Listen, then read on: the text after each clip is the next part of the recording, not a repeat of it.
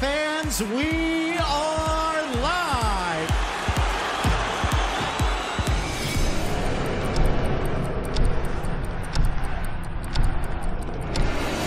Some breaking news. Sam Kerr is joining Chelsea on a 2.5-year deal. Wow, that's what it's all about.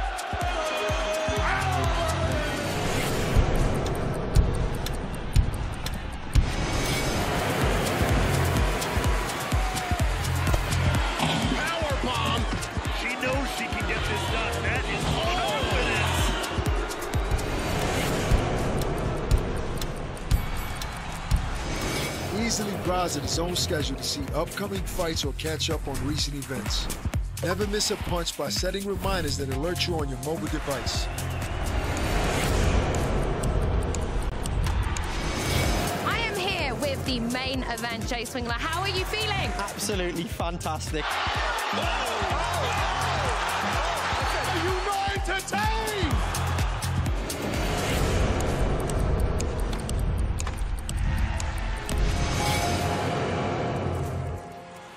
Watch where he catches this, and look at his body positioning, and he has to pull that back around under his feet.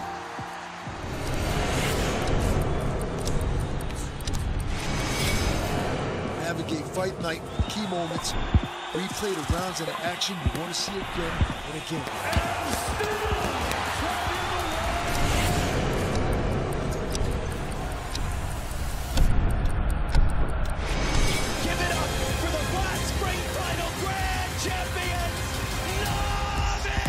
Into the water for the final time. He's won the race to go along with a championship.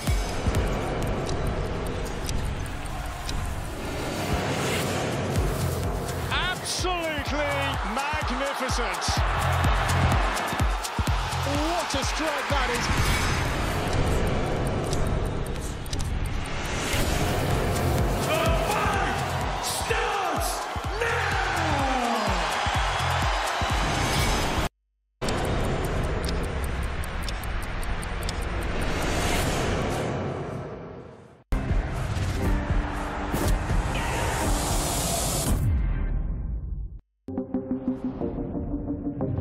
The following programme is recommended for those 16 and over, as it contains sporting violence, possible bad language and flashing imagery.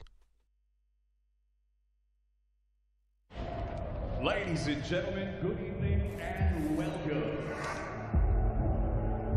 From the four corners of the world, to the four corners of this ring, the fight starts now! Touch goes. How do you like it?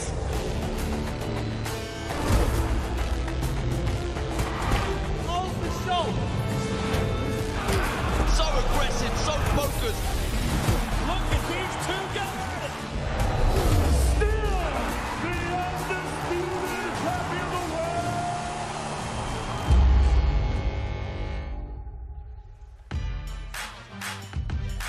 Hello and welcome to the Free Arena in Dublin as we build up towards the rematch between Chantelle Cameron and Katie Taylor. An incredible matchup, an incredible rematch, November 25th. Dublin, Ireland. The undisputed lightweight world championship. I know that I've got a massive job on my hands, and yeah, I'm definitely coming out more aggressive and try and win in better fashion. Resurrection is built into my mindset, it's in my DNA. I have a chance to become a 2-weight undisputed champion. This is the biggest fight of my career so far. I'm dangerous for Katie Taylor right now. I am very, very confident that I'll be victorious in fight night. Be described as the rematch of the year. This is about me. Just going in there to do what I do best.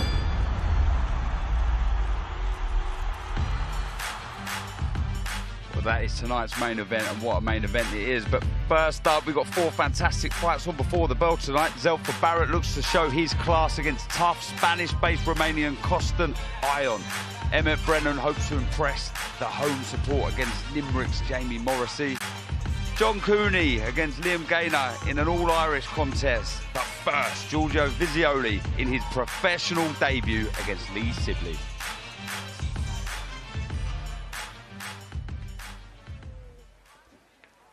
Well, the fighters are ready for the first contest, so let's hand over to our MC for the evening, Mr. David Diamante.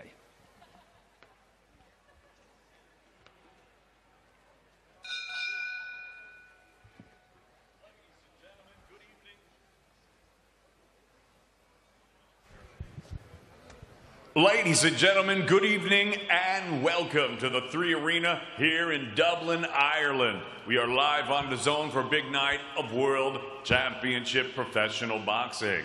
It's all being brought to you courtesy of Mr. Eddie Hearn of Matchroom Boxing. We're sponsored tonight by Betfred, Stagefront, C4 Energy Drink, and Forged Irish Stout and Everlast. All of tonight's bouts are sanctioned under the auspices of the Boxing Union of Ireland. The president is Brian McKeever. Introducing your third man in the ring at the sound of the bell from Ireland, scoring referee Emil Teat. And now, ladies and gentlemen, 4 rounds of boxing scheduled in the super featherweight division. Introducing first, fighting out of the red corner, he wears the white and red with blue trim. He's scaled 9 stone, 7 pounds, 5 ounces. His professional record, 3 victories against 1 defeat. He has 1 win coming by way of knockout. Presentando de Coralejo, Islas Canarias, España, Lee Anthony Sibley. And his opponent across the ring fighting out of the blue corner. He wears the green with the gold trim. He scaled 9 stone, 8 pounds, 9 ounces. Tonight, he makes his much anticipated professional debut fighting out of Aldershot, Hampshire, England. Introducing Giorgio Vizioli.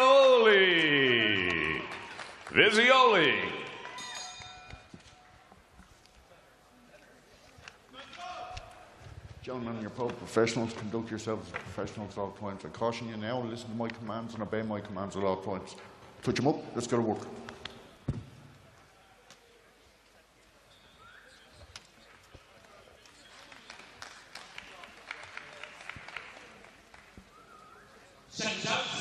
Round 1. Well, here we go. First round of our first contest here on Before the Belt. In the blue corner, the debutant, Giorgio Vizioli, 2-weight, 2-time ABA champion from the famous Repton, represented the club, the green and gold colours with pride. And his opponent in the red corner, Lee Sibley, Luton-based, but now living in Spain. Immediately, he's on the back foot, Barry. Yeah, but that's because Vizioli's come out at the centre of the ring, nice wide stance. You can see him just putting pressure with that front right foot. Just not allowing Sibley any sort of opening here to attack. Put him straight on the defensive with that nice solid southpaw jab there. Yeah, beautiful jab from Vizioli. And I'm pleased to say we are joined by a super flyweight 6-0 contender, Shannon Ryan. How are you, Shannon? I'm very well. I'm very well. I can see here that Sibley is obviously orthodox and Giorgio is southpaw, but it's fighting. Oh, lovely left hand from Vizioli. Walked onto the shot, Sibley. What a shot that was from the former Repton man. Oh, the referee waves it off. What a debut, what a shot from Giorgio Vizioli. Fantastic debut, like I say. Barry, what a shot. You go, every show we do, you get Eddie Hearn banging on about these youngsters, they gotta, this is the platform, you gotta make people remember who you are. Well, a left hand like that remembers, you're gonna remember Vizioli with a left hand like that. And it wasn't so much the left hand, he took a little lean back, if anything, a step back with the back foot, just to create space. As Sibley was gonna throw a shot, he took a little step back, just create the space to throw that left hand right through the gap. It was a beautiful shot there, Sandy. No, I thought that was perfect timing. As I was saying before, the foot was on the, he's trying to get the foot on the outside, and he was trying to get that, Giorgio caught him with a shot, and it was perfect timing. I must say, Shannon, you spotted that straight away, the front foot, and that led to that beautiful shot. What a shot it was. We're going to see here now, just a touch with the jab, Just look at that there. See the little step back there? As Sibley comes forward, just takes a little lean back or a step back, just creates the space there, get all that leverage into the shot. It's a real beautiful, calm, really thought out movement there. Just beautiful. fantastic, isn't it? That is beautiful. He's made Sibley come over the front foot, so he's off balance when he catches him. It's fantastic. But for a young man in his debut, the composure he showed there was absolutely first class. That is how you make a statement. Well done, Giorgio Visioli. Fantastic shot. Look at that on the point. I must say, he done well, Sibley, getting to his feet. He was unsteady, though, and the referee done exactly the right thing. But you can see what it meant to the young man there. That is how you entertain. That is how you make a debut.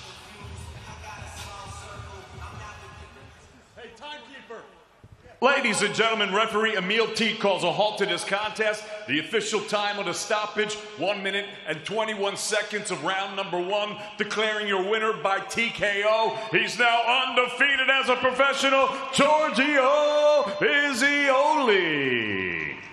Yes, so the man from Guildford, Surrey, young man, should I say, the debutant, off on an absolute flyer. Fantastic.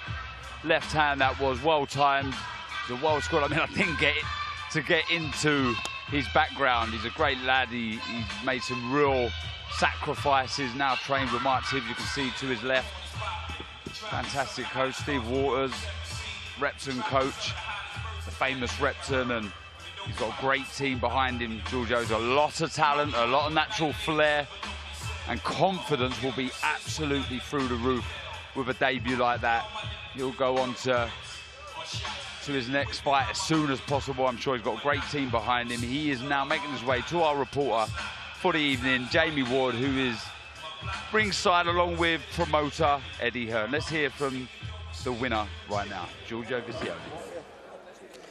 Giorgio, congratulations. You only get one professional debut. To win yours like that, in that fashion, on the big stage here tonight, just give us your immediate reaction and tell us how you're feeling right now. You know what? I've never actually ever stopped someone before. It's the best feeling in the world. And you know what? Everyone thought I couldn't bang when I was turning pro. Everyone thinks I was just a boxer mover. But there you go. I can bang when you put the 8-ounce gloves on. Just talk us through the finish. Beautifully timed, left hand out of that southpaw stance. What a way to win. Yeah, I wasn't expecting it. I was just trying to go in there first round, just see how he was. And all of a sudden just come out of the blue and there we go. I think we often say, will fighters be suited to the pro ranks? You just said there you've never stopped someone before. Think it's safe to say you feel at home in a professional boxing ring?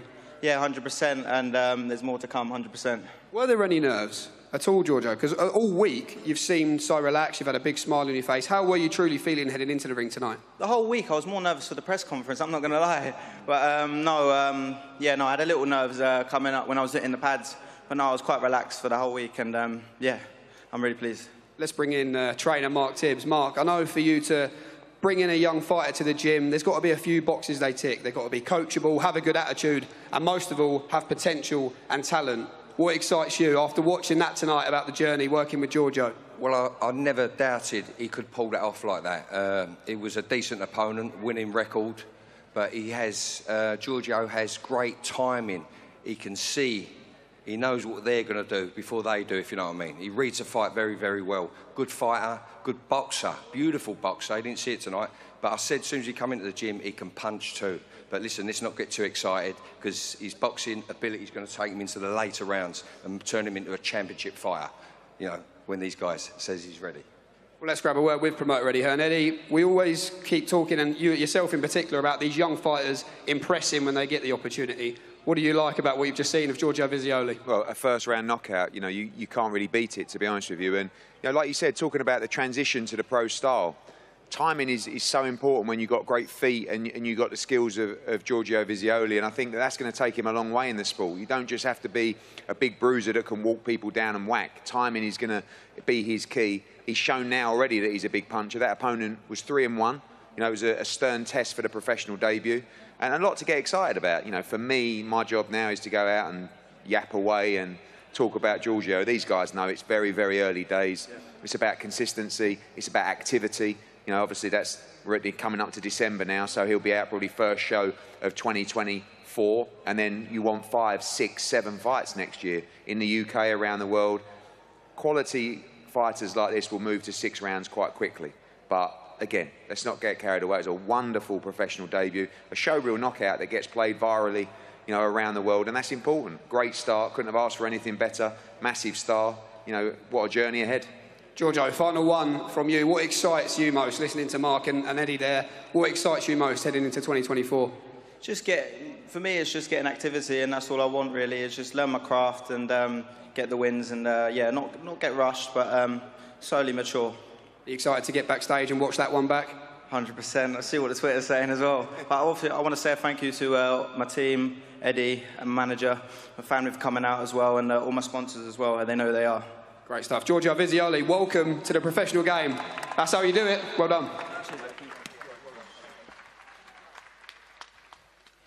What a shot that was, and no doubt, Barry, he will watch that, I would say, triple figures. I'm saying thousands of times. Yeah, when someone's having a day, you forget about whatever they've done as an amateur. There's pressure in your first fight. You want to impress, and quite often, I always say it, the eagerness to impress makes you rush your work a little bit. Your composure's not quite there, but he looked composed from the offset. He took the centre of the ring. He used that front foot as a pressure weapon to keep Sibley at bay all the time, so you couldn't set up any sort of attacks. And then when Sibley did commit to an attack, he had enough about him there. Just stay nice and calm, take a little lean back, allow Sibley to come over that front foot, and then land with that lovely long left hand right through the centre of the guard. Ready, and as Sandy was saying, without getting that foot in the right place, first of all, that shot's not available for him. Shannon. Sorry, Shannon.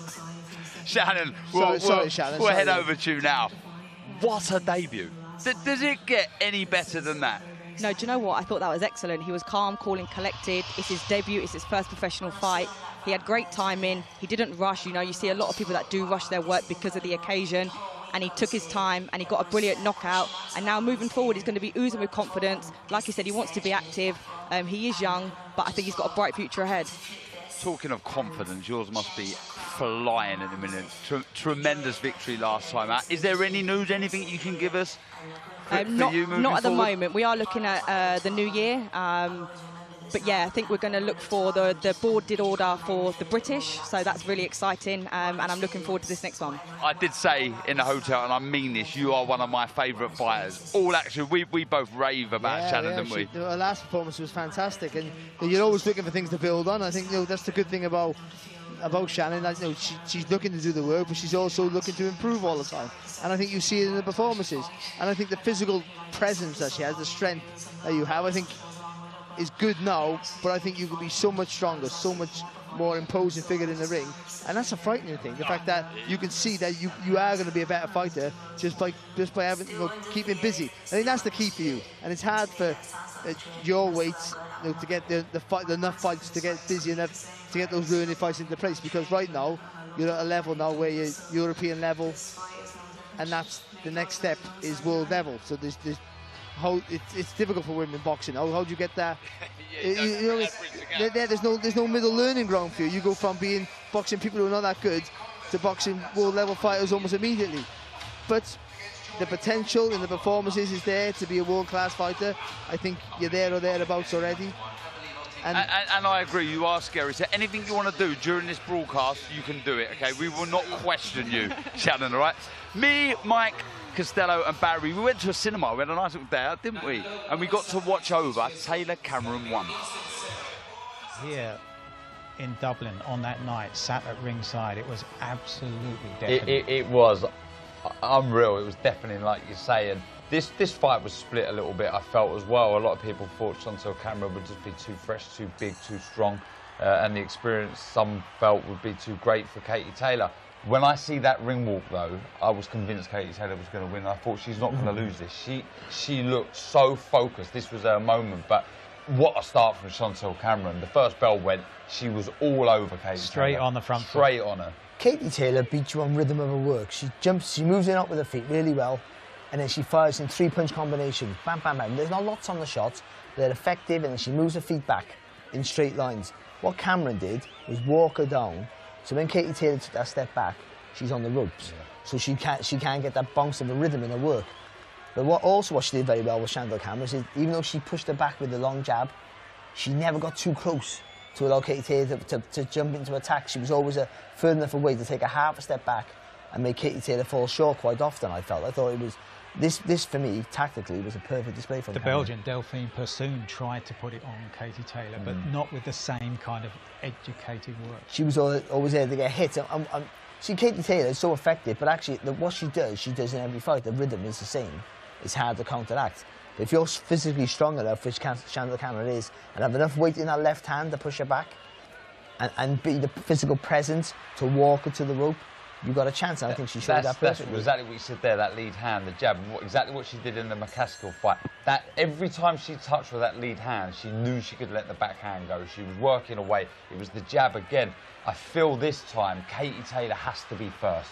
She can't allow Chantelle Cameron to work away, because she had a lot more success when she started rallying back with combinations. Look at these left hooks to the body as well, though, from Cameron. You talk about the lead left hand, the left hooks to the body time and time again. And she's sitting down on the shots. Where Katie Taylor's rallying with fast punches, like she does so well, especially in these 2-minute rounds, Cameron's willing to sit down on the shots, not try and pick up the points, to make those body shots tell, to make those uppercuts through the middle tell. And what Cameron did as well, she didn't panic. When Taylor had success and the crowd went crazy, she didn't panic. Including Conor McGregor in the background. Fantastic cheerleader, isn't he? But that was it, though. She never panicked under any pressure. She always just thought, that's okay, I know I'm going to get hit. I'm in with Katie Taylor. Just go stick to the plan. Hands high, we'll be on a nice solid jab, and then when she fires, I got to punch with her. And what it proved is that in this next fight, in this rematch, Katie Taylor has to change something she's never done before. Yeah, I think a lot of it's up here in this rematch. Look at what... But because confidence is so high for Cameron. You think about Cameron, I mean, she's only lost a handful of rounds. I think before going into the McCaskill fight, she's only lost 2 or 3 rounds to Mary McGee. She goes into the McCaskill fight, wins it comfortably, and now she's just beaten one of the greatest, if not the greatest, females of all time. On the flip side, Katie Taylor, she's going to have to exercise mental demons. You can see how gutted she is there. That's what I'm intrigued to see. And that first belt, who's mentally going to be switched on? The undisputed super lightweight champion of the world, Chantelle Il Capo Cameron.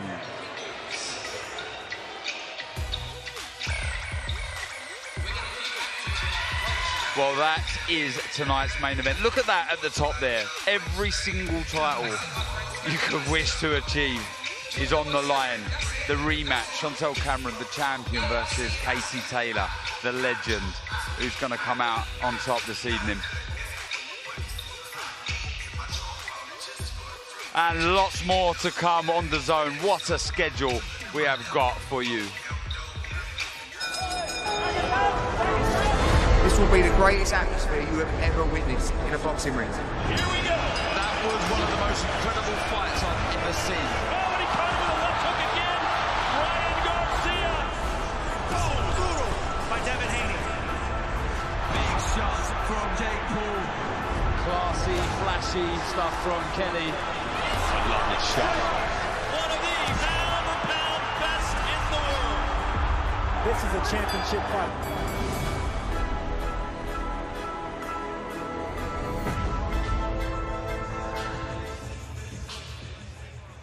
Look forward to, and we have another fight to look forward to now. Our second fight of the night is ready, and so is our MC, so let's hand over to David Diamante now. Ladies and gentlemen, from the 3 Arena here in Dublin, Ireland, we are set to go with a special super featherweight title attraction. Now entering the arena, fighting out of Tallet, Dublin, Ireland, Liam Gaynor.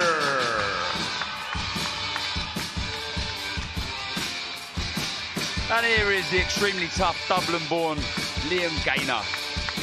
Now based in Bolton. He's had 14 fights as a pro, 10 wins and just 4 defeats. 3 of the defeats have been by unbeaten fighters, so no disgrace there. The first of the defeats come by the tall, awkward, very awkward, I have to say, Ed Harrison over 6 rounds back in 2020, before bouncing back to winning ways with 4 wins on the spin. But he did lose again when he stepped up to 8 rounds for the first time against Belfast's Cole Murphy for the Celtic featherweight title.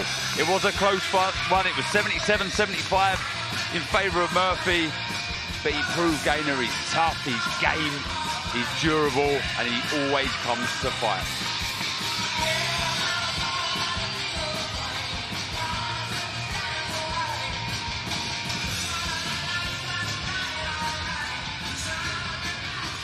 And now entering the arena, the undefeated from Belfast, the Kid, John Cooney. Twice, the UK 3 times also, and this is his second fight in Ireland.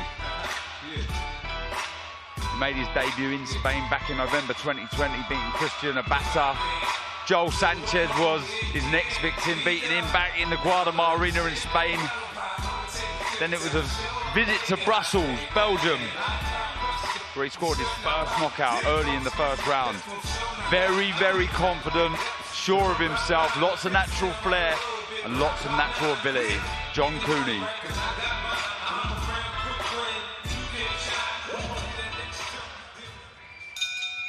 Ladies and gentlemen, from Dublin, Ireland, live on DAZN, we are set to go with a special super featherweight title attraction. It's all being brought to you courtesy of Mr. Eddie Hearn of Matchroom Boxing. We're sponsored by Betfred, Stagefront, C4 Energy Drink, Forged Irish Stout, and Everlast. Introducing your 3 judges scoring this contest from ringside, all from Ireland. Colin Byrne, David Irving, and Emil Teat. At the sound of the bell, your third man in the ring, also from Ireland, referee Paul McCullough. And now, ladies and gentlemen, 10 rounds of boxing scheduled for the vacant Celtic Super Featherweight Championship. Introducing first, fighting out of the red corner, he wears the orange with the black trim. He scaled 9 stone, 2 pounds, 8 ounces. His professional record, 10 victories against 4 defeats. Fighting out of Talent, Dublin, Ireland, Liam Gaynor. And his opponent across the ring, fighting out of the blue corner. He wears the red trunks with the gold trim. He scaled 9 stone, 3 pounds, 6 ounces. His professional record, a perfect one. 9 fights, 9 victories, with 2 of them coming by way of knockout. Fighting out of Belfast, please welcome John the Kid Cooney.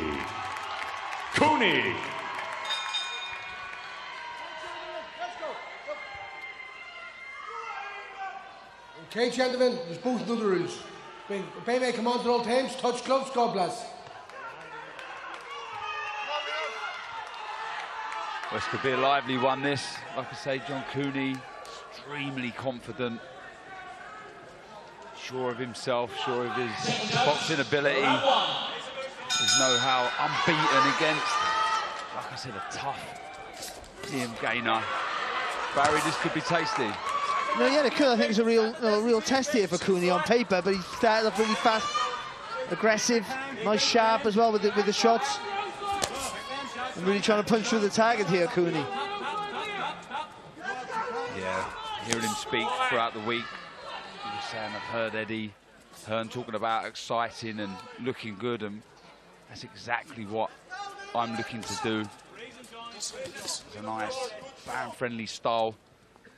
Positive start, Shannon.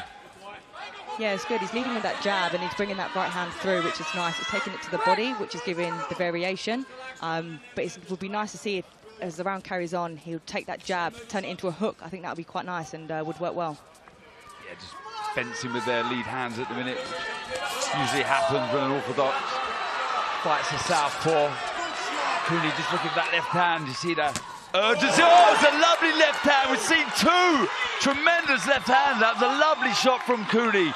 Right on the point of the chin. The usually tough Gaynor dropped heavily. What a shot that was. Yeah, he got up too early there, Gaynor. Cooney's got to jump all over him now. Stabbing that left to the body. Looking for the hooks. Downstairs, upstairs. There's a nice little right hook. Catching even another right hook from Cooney. The referee jumps in and he waves it off. What a result, what a victory for John Cooney. He said he was going to bring the action, he was going to bring the fire, and that's exactly what he's done. What a shot, what a victory, Barry. Something in the air tonight, isn't it? Literally, you know, Cooney's not known as a huge puncher, but again, it's not all about the power, it's the timing of the shot. So lovely left hand, he pushed it back with the right hand, made space, threw that left hand right through the middle, and you know, Gaynor in all sorts of trouble. Gaynor got up too fast. But the finish there from Cooney was impressive because he jumped on him straight away. He didn't rush his work. He picked his shots. He worked to the body as well. But there was a point there, just before the referee stopped it, where again his legs dipped, and he bravely brought himself back up before he went on the floor, and the referee sort of seen enough by that point and rightly stepped in. Shannon, talk us through the shot. No, I was about to say that the same energy that he brought to the weigh-in, he brought to the ring, and sometimes we don't always see that. But I thought that was brilliant. Like you said, he was fencing with that front hand. I would have liked to see a hook over the top, but he managed to get the job done, and it's finished now. You see here, look at that, look at this timing, lovely. He almost did fake a hook, if anything. He'll feinted the hook there and then just literally committed with that left hand right through the middle of the guard. And this, I think this is the follow-up here. Oh, it's a great shot. Look, see the legs dip there, Gain is so brave, he stays up. But that was enough for the referee to see that, listen, he's just taking punishment here, kid. And when he finished it, what was nice is that he didn't smother his work. I feel like we see that with a few fighters where they've got the knockout and they finish it, but they sometimes smother the work.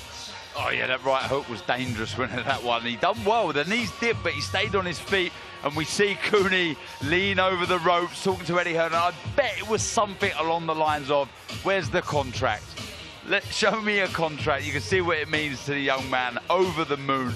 Tremendous victory that was. And he will definitely be eager, itching to get back out there. What a result for John Cooney.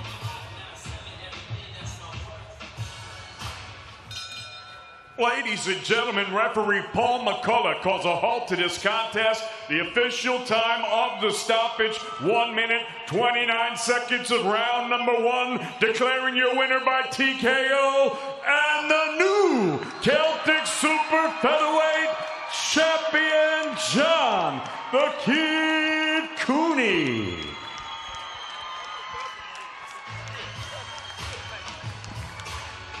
Yeah. The respect shown, as we like to see, and we usually do see, but the belt around the new champion, John Cooney. What a shot that was. What a way to go into double figures as a professional, now 10-0. It really was a special shot, Barry. Yeah, and you know, picking up your first title is always a big thing, isn't it? But doing it in an impressive fashion like that, you know, that gives you the momentum you need, certainly. You know, and I go back to saying what Eddie Hearn always goes on about every show. You know, you got to show why I should put you on the next one more than the guy before you. Well, it's literally like a game of top trumps a minute. It really I can't wait is. to see what we got in the next fight. They're all responding, and that's what's so great. So no pressure in January when you fight, Shannon. No pressure at all, no pressure. I've had 2 now, and I think it'll be a flying 2024. Yeah, don't worry, you're in safe hands, and so is Eddie. But look what it means to John and the team. Mark Dunlop there to John Cooney's right. He promised that it was going to be a brilliant display, and I look forward to hearing from John Cooney here. He's had a lot to say throughout the week. He's backed it up, as you said, Shannon. Very sure of himself. Great performance. He's ringside with Jamie Ward and promoter Eddie Hearn. Let's hear from the victor now. Many more of them to come. John Cooney, congratulations. Look at that first professional title on your shoulder. You're the new Celtic Super Featherweight champion. We saw what that meant to you in the ring there. Just talk us through the emotions and how you're feeling now. Yeah, it means the world. Obviously, these years of dreaming, years of believing, years of hard work to get me here. And to me, it's only the start. That's why I've been walking around with so much confidence all week, because I know this is only the beginning. You told me earlier this week, I'm going to knock Liam Gaynor out. I only needed to watch 30 seconds of him to know that. With respect to Liam, how does it feel to have delivered on your promise tonight? Listen, Liam's a very durable fighter. If you let him go past 2 or 3, he warms to your power, and he can take a good shot, do you know what I mean? But the thing is, with lads like that, if you get in there early and catch them clean, I honestly believe I can hit as hard as any 130-pounder in the world. I genuinely believe that. Do you know, I'm a bit heavier than super featherweight now in the ring, I can tell you that much. Talk us through the finish, John. Talk us through the first shot that put him down and the timing of it and what happens following that on. To be honest, the first few rounds I was only going to throw straight left hands, but his head was coming out to the right. And I just said, you know what, I'll change it up just for one, loop it over a little bit. And I knew once I caught him like that, that was it. All I got to do is be a little bit educated. I probably did rush it a small bit, I caught up, went in and bumped with my head, but excitement, do you know what I mean? Eddie wants exciting fights. I want to put people to sleep, do you know what I mean? And I hope they get up, do you know what I mean? But at the same time, I love boxing, I love watching it, and the fights I want to watch are when people are going for it, and that's what I always intend to do when I get in that ring. In terms of the final moments, you caught him, the knees dipped. Can you understand why the referee had seen enough at that stage? Yeah, look, it was only going to go one way, and that was me putting him asleep, like, do you know what I mean? So the ref did a good job in stepping in when he did, because all it took was one more clean shot, and it could have been worse, you know what I'm saying? So, yeah. I think it's safe to say, John, you've enjoyed the whole week, haven't you, a fair bit? Yeah, lapping it up, man. Everyone keeps saying to you, know, enjoy it, enjoy it. I was like, you don't need to tell me. I've been envisioning this for years. It's like I've already been here, do you know what I mean? I've done this 100 million times in my head. So, yeah, it's just, listen, more to come, do you know what I mean? Hopefully Eddie now can get me some big fights next year. I want Reece Bellotti next. I want that Commonwealth title, do you know what I mean? Obviously, I know Eddie's got Reece. He fought there not too long ago.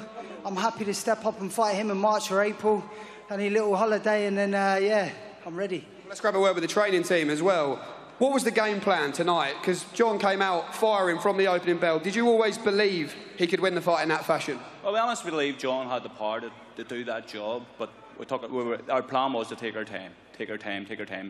Gainer's a durable guy, as it was seen in the previous fights. We just took our time. That was the plan. And John, fortunately, caught him early. He took his opportunity and went for it, and we're all happy. Well, let's hear from promoter Eddie Hearn, because there was a big smile on Eddie Hearn's face. Let's see if he's happy as well. Eddie, we just said to Giorgio Vizioli, 2 first-round knockouts on before the bell. I think, in terms of the fans, they're loving it, but you keep piling on the pressure for these young fighters to not just win, but excite. They're clearly listening. Yeah, I mean, now we've got to fill for 25, 30 minutes while we wait for the next fight. But, you know, exactly what you want. You want to come out. And if you talk about being, you know, a real threat to the big domestic players at 130 pounds, you've got to be going through opposition like that. Now, going through it like that is different to just dominating a performance and winning on points.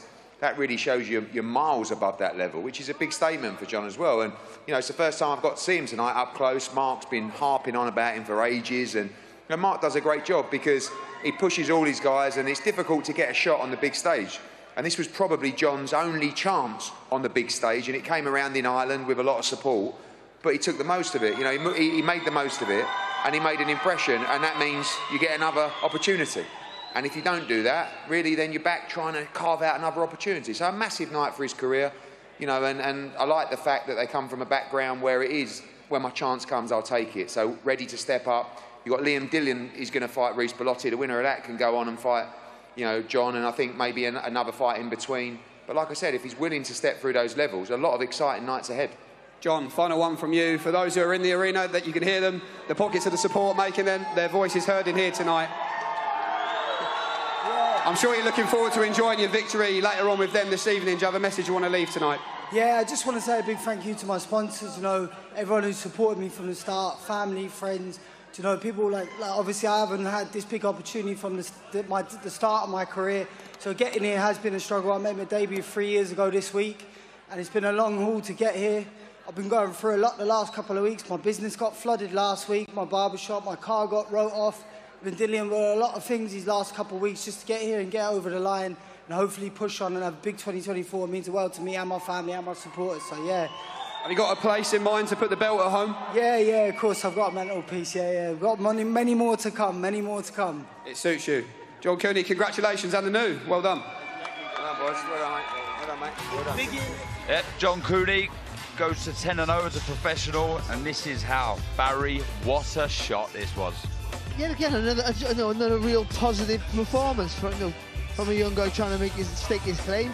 He came out like you should take the centre of the ring, so he dominates the biggest space of the ring.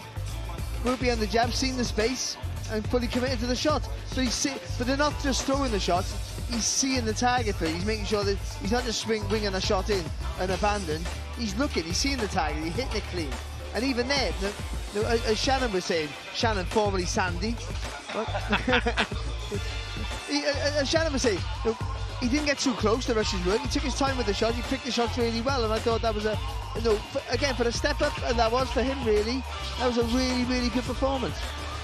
Referee done the right thing there, Shannon. Yeah, and I think going back to the stoppage, yes, he's had 10 fights, but it's the occasion, and I feel, you know, again, he did not let this occasion and this night get to him, and he managed to get the job done in fantastic fashion.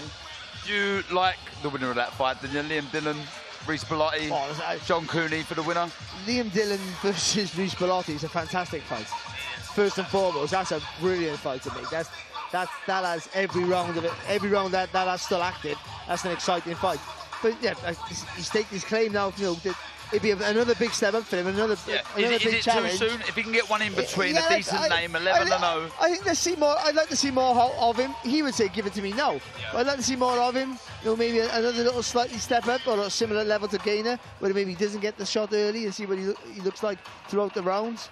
But yeah, potentially on that showing, him against Bellotti is a fantastic. Him against Dylan, either one of them is a really good fight to watch. How important, like we know, Shannon, about having a team around you just to pull on the reins a little bit. Like John Cooney said, he'll jump in with anyone now, whether it be a British title, a Commonwealth title. How important has it been for you, I guess? You'd jump in with anyone now, wouldn't you? How important is it having that team around you? It's so important. You know, I would fight anyone now, and I would fight for a title now, but even I know that it's not the right thing. It's not the right thing to do.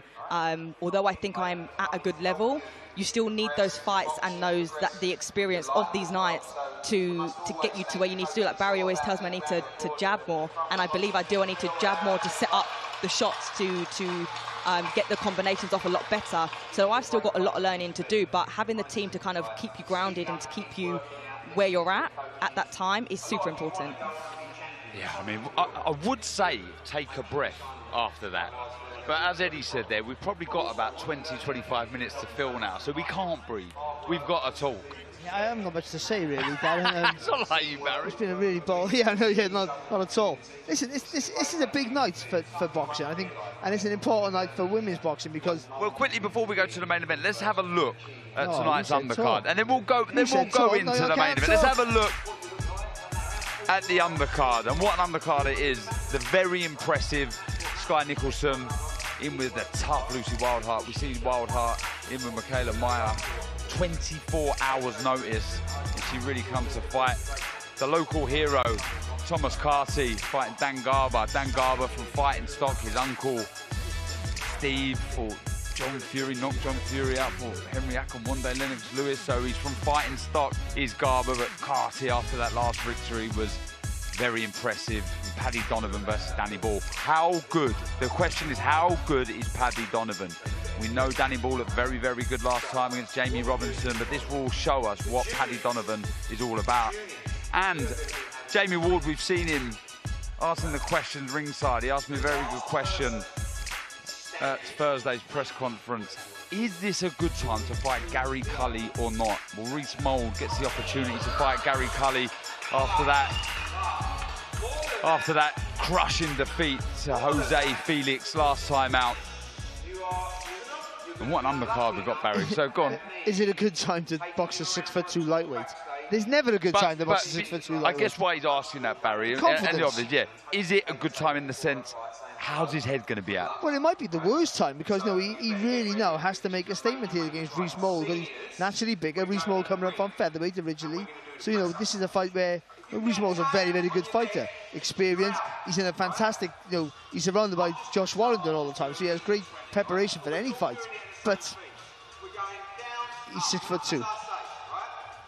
That's the thing with Gary Cully. 6'2", he's a southpaw. He can bang. If he keeps it long, this is a fight that he can look really good in. This is a good confidence builder for him. But if he gets it right, if he gets it wrong, then the wheels come off and his career looks in tatters. You have to say that. With only one defeat, and you tend to think it's only like 27, we got plenty of time on his side to get another loss. But it's the manner of the loss after coming off of such a horrible stoppage that if he were to get dominated again, then he's in trouble. Shannon, I'll ask you the question. You obviously see Gary Cully's last performance. It was a crushing defeat to Jose Felix. Do you think it's a good time or a bad time to fight Gary Cully? I think it's a bad time. I think he's going to be extremely focused. Again, I know I keep saying about the occasion, but it is a super big occasion tonight. He did get a bad knockout on his last one, and I feel like tonight he's got to right those wrongs. And I think it is going to be a very, very good performance from Gary Cully. Paddy Donovan, we've been impressed with him. He's looked very good. We was impressed, though, with Danny Ball last time against Jamie Robinson. It's a good test. It's a real test. Like, I did Paddy's debut, he's fantastic. You know, like, he has all the signs of a star. He really does. Great boxing ability, really good brain, flashy, looks the part as well. All that helps with the packaging, of course. But he can fight and he can punch. But Danny Ball's a good fighter. He's beat Sam Gilly, who's on a roll now at the weight above, who's Commonwealth champion. You know, and Mason Cartwright, you know, that British level, you know, really good fighters. So he's had good wins. Danny Ball's tall, he can box long, he can be tricky. So it's a real test for Paddy Donovan. Maybe his biggest test. Oh, for sure. But I do feel that, you know, sometimes you look at a fight and think he's got something, and I can't quite put my finger on it, but he has that something that's maybe going to take him to another level. But these are the fights you find out about that. It's not if he can win, which is not a given, but it's how he can win. See, again, with someone like a Paddy Donovan, who you're touting to be a future star, you never look if he can win a fight, you always look how he can win a fight. There's a pressure there, which is not always nice, but that's the pressure you put on people who you elevate to a status automatically. Although, I never had that. I had the luxury of learning my trade. And you didn't have it, you had it worse than me, but not like, say, our friend Carl Zaghi, who when he turned pro, you got to go to the top. You were always going to go to the top, but it wasn't the same urgency. You know, and it's different for these guys. And Paddy Donovan has a little bit of that on his back, a little bit of a weight of expectation that can sometimes drag you down. So every time he steps up a level, he's got to look better than he did the level below. And that's a horrible place to be in. You can't just win. I step up a level, you know, and you win. And that's what you step up another. You just keep winning, keep winning, keep winning. For him, it's not. You've got to keep improving your performances. Look better than the last fight. Don't matter if you're stepping up a level, you've got to look better all the time. If you're going to be this golden boy that they sold you when you signed with Top Rank. Let's not forget that. No, Bob Adam is calling him the golden boy. This is going to be the kid who's going to take over the world at one point. Well, look, we mentioned tonight's chief support, Gary Cully versus Reece Mould. Cully's made some sacrifices. He's gone to Liverpool. He's teamed up with Joe McNally. Let's see how he has been training for this fight.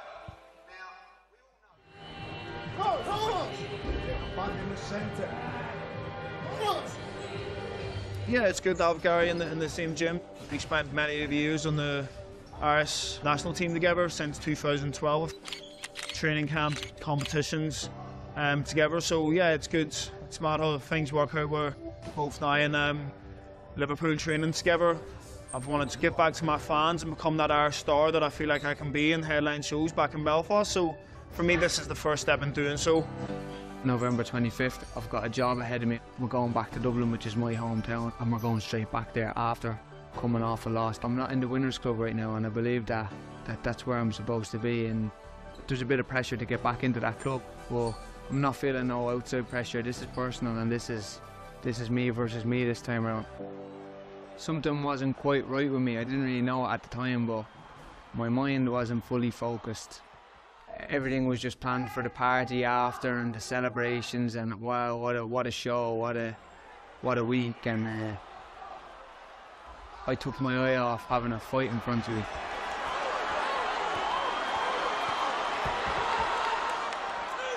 I've been through some ups and downs in my life, but that was definitely the hardest. I felt like the world was ending at one point, but I think I've learned a lot from it as well. And I'm looking forward to showing that, like I said, on November 25th. I've got the second chance and I've got to make it right. So to come back and show them that I really am what I say I am, it's important to me for sure. Jump, step back. Yeah. If I want to go in there, make it dirty, make it ugly, have a tear up with Troy, I can do so. I want to back on the back foot, make him miss for 10 rounds and outbox him just like Josh Kelly did, I can do so. Beautiful shot. And again. I probably punch, if not harder, just as hard as Troy. But what separates me from every fighter is my mind. I adapt so quickly in there. Bam! Back him up, doubly. Here's the catch. There's a few comments where he disrespected me, saying about turning the fight down. Let's put it straight, I've never turned the fight down against anybody. Anyone that came out and said that I didn't want the fight and I wanted an easier fight is absolute nonsense. Beautiful. Final message for Troy. Just be prepared on the night. It's going to be very, very, very noisy in there on December 2nd. I want to put pain on somebody. I want to put on a performance and beat somebody down and show I'm at the level that I say I'm at.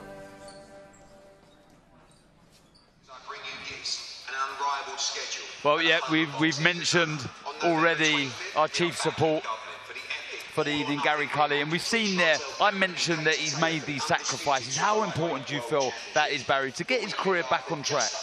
Yeah, I think you're always looking for that extra edge, that extra bit of knowledge, and sometimes it's not even the knowledge, sometimes it's a different voice telling you the same thing. Sometimes a fight, you know that, sometimes you just need a new voice to tell you the same thing just to invigorate you. But he's in a fantastic camp, he really is. But he's a talent, we've seen that before that slip-up in his last contest. He was flying, he looked $1 million. You can see here, unbelievable how dangerous he is with that left hand. We're seeing now the variation with the shot. It was all going so well for Gary Cully, wasn't it, Shannon? Yeah, it was. You know, I feel like, you know, he fights and he punches and his hands don't come back up, but he's got away with it for so long.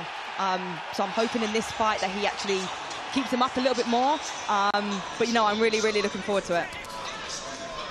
Yeah, again, seeing that left hand, and it's just a beautiful shot, Barry, but he can't just rely on that, can he? It doesn't look like there's much on it, to be honest. It's good technique, and he sort of lifts his elbow up, so he punches over, especially if you've got a high guard, because he's so tall, he can punch over your guard, and then the punches you don't really see. So that he's hitting you blind, and that's where he gets the power from. Good technique, lifts the elbow up, brings it over your guard, and because he's so tall, he can get away with that.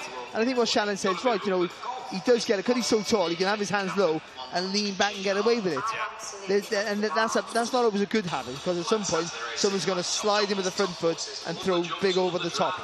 And that's what I think Richemont will be looking to do, like to try and get in, slide in close, big shots, you know, dip low, throw high. That's what you want to do against Gary Cully. Put pressure on him.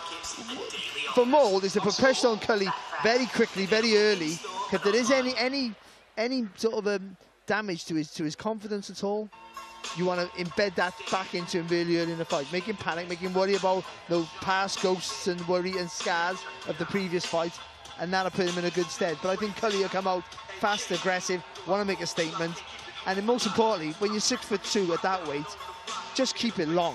All you got to do is keep it long.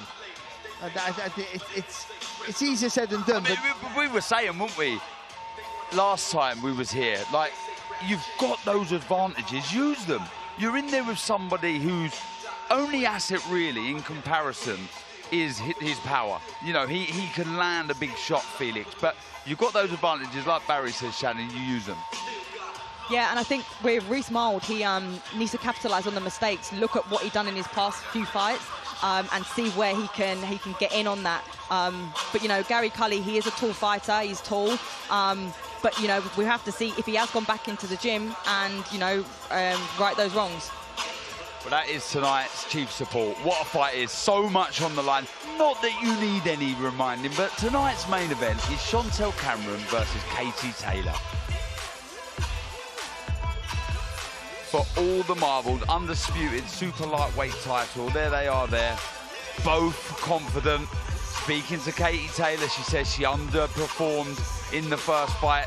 She's taking confidence from the fact that there's more to come from her. Still at her age now and with all that she's achieved, but Chantelle Cameron, it's almost been a little scary, if I'm honest, Barry, the confidence, the aura around her. I spoke to her at Wednesday's media workout, and she was saying the first time they fought, she was almost in awe of Katie Taylor a little bit. She's beaten her now, and she's going to go. Apparently, the bell's going to go. She's going to get out those traps nice and fast and stick it on Katie Taylor. Thinking and believing you can do something is one thing. Knowing you can do it because you've done it is a totally different prospect. She knows what she can do. There's a caveat to that.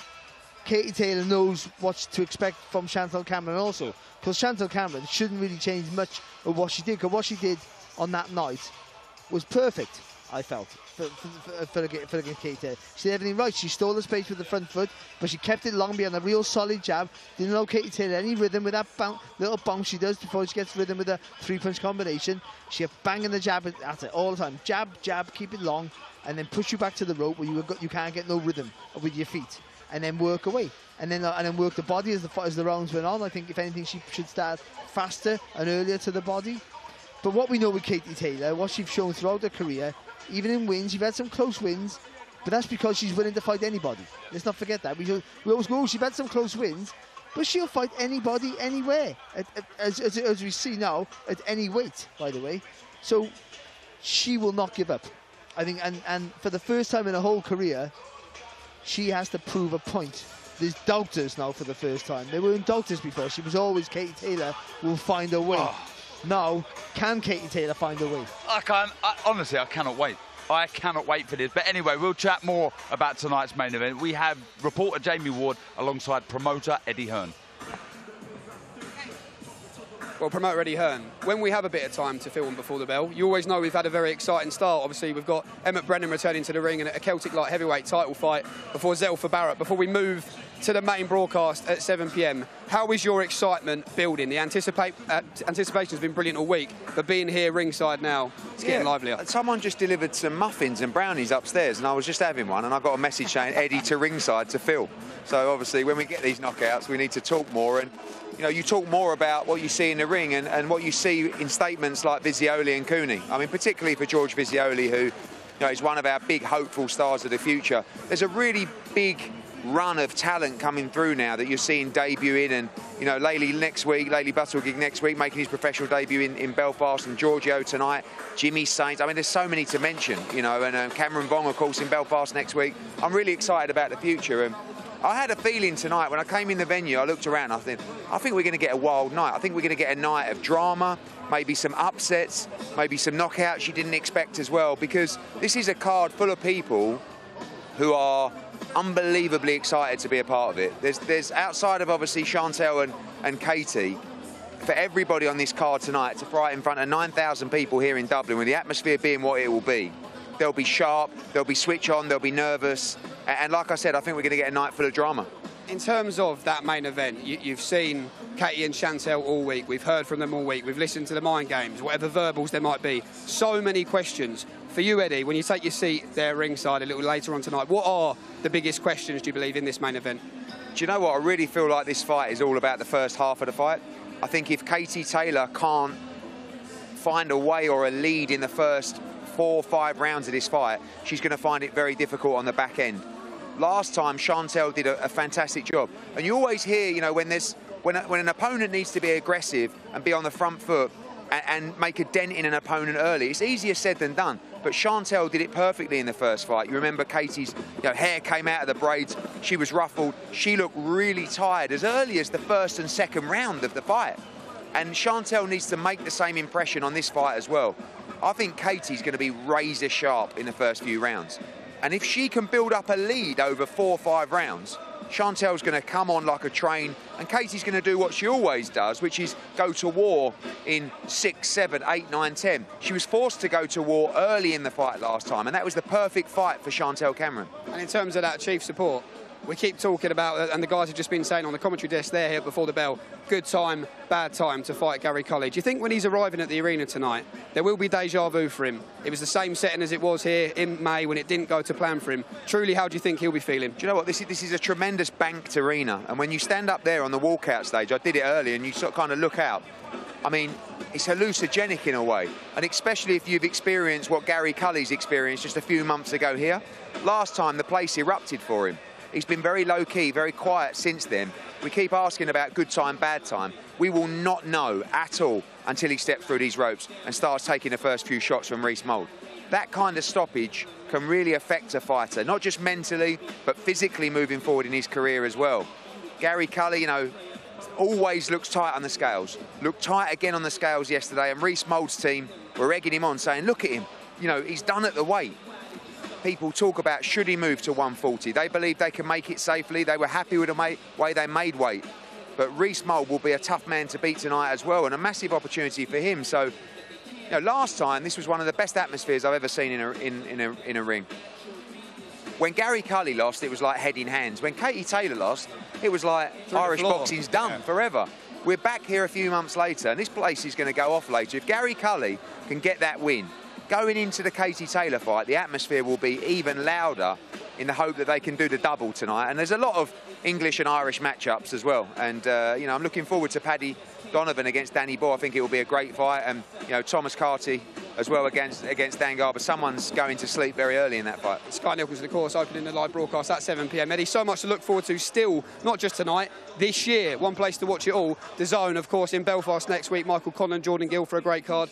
Then we're at the Small Matter for San Francisco. Devin Haney, Regis Prograis, Sonny Edwards, Bam Rodriguez. But just talk to us about the recent news regarding the Day of Reckoning in Saudi Arabia. Yeah, tremendous news. I mean, as we moved very quickly recently to make sure that we had a big part of that card in Anthony Joshua headlining December 23rd against Otto Wallin, Dimitri Bivol, of course, against Lyndon Arthur, Jai Opetaia as well.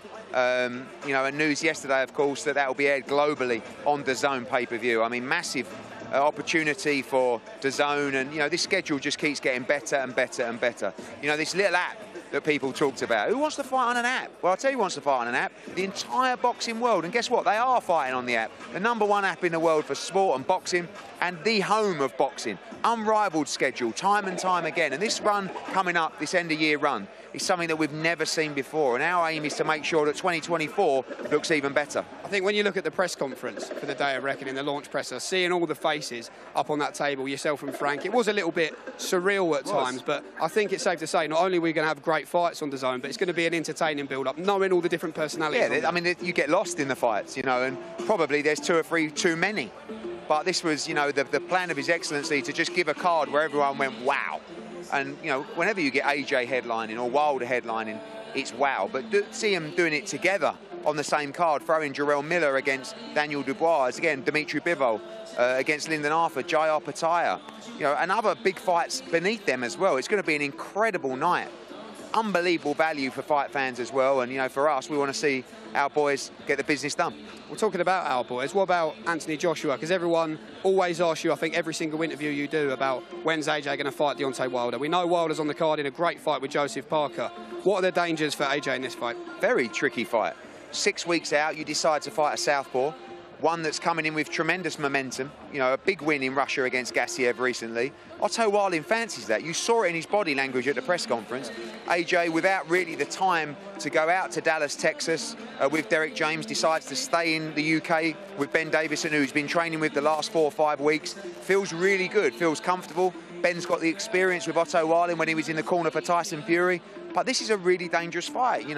We know that the 2 southpaw appearances against Alexander Usyk were tough for AJ. Wallin is not Alexander Usyk in terms of his ability or his movement. I feel like if AJ can be aggressive in that fight, if he can grab that fight by the scruff of the neck, I think he could stop him and stop him convincingly. And look, we're all working towards what everybody wants. It's the reason why we're taking this fight. It's the reason why Wilder's on the card. It's the reason everybody's trying to bring this together to make AJ against Wilder. But it's all irrelevant if they don't both win on December 23rd. Well, December 23rd on DAZN, there's a Day of Reckoning brewing in Saudi Arabia.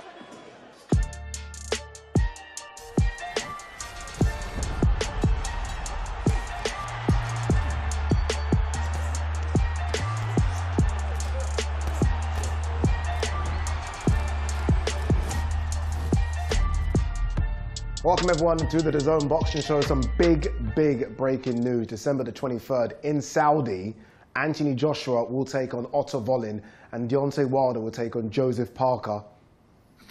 What is going on? Plus a great undercard as well. What do you make of all this? This is crazy. I mean, unbelievable. As a fan of the sport, I'm buzzing. Yeah. I'm buzzing. I want to see these fights. There will be some though. There will be some, and I'm one of those some that will say, 1 second. So AJ's fighting December 23rd in Saudi. Deontay Wilder's fighting December 23rd in Saudi, but not against each other. There will be some that are saying that. It's frustrating. It really is. When you think about that, but let's just in this division, let's just be happy they're fighting. Yeah. And it's one step closer. I mean, now with the Saudi thing at the minute, it's changing the game. Look how quick this has happened. Insane. When would this ever happen before? This is we've been trying to get Wilder and Joshua in the same building for about 6 years. Yeah, it's going to be strange even for there to be a press conference to see AJ and Wilder together. Yeah. I haven't seen them together ever. Well, the press conference will be about them two. It won't be like they'll have them all together. I think it'll just literally be them two. Like it's disrespectful to the opponents. And by the way, I think Josh has got a really hard fight, really hard fight. But we always want to see him and Wilder. Are you surprised that AJ is doing this again? Southpaw, Otto Wallin coming off a good win against Murat Gassiev. No, he's surprised. I'm not surprised. Yeah. I genuinely believe AJ will fight anyone. Okay. I genuinely do. I think a lot of people think he swerves people. He'll fight anyone. He'll fight anyone. I mean, he's not scared of a challenge.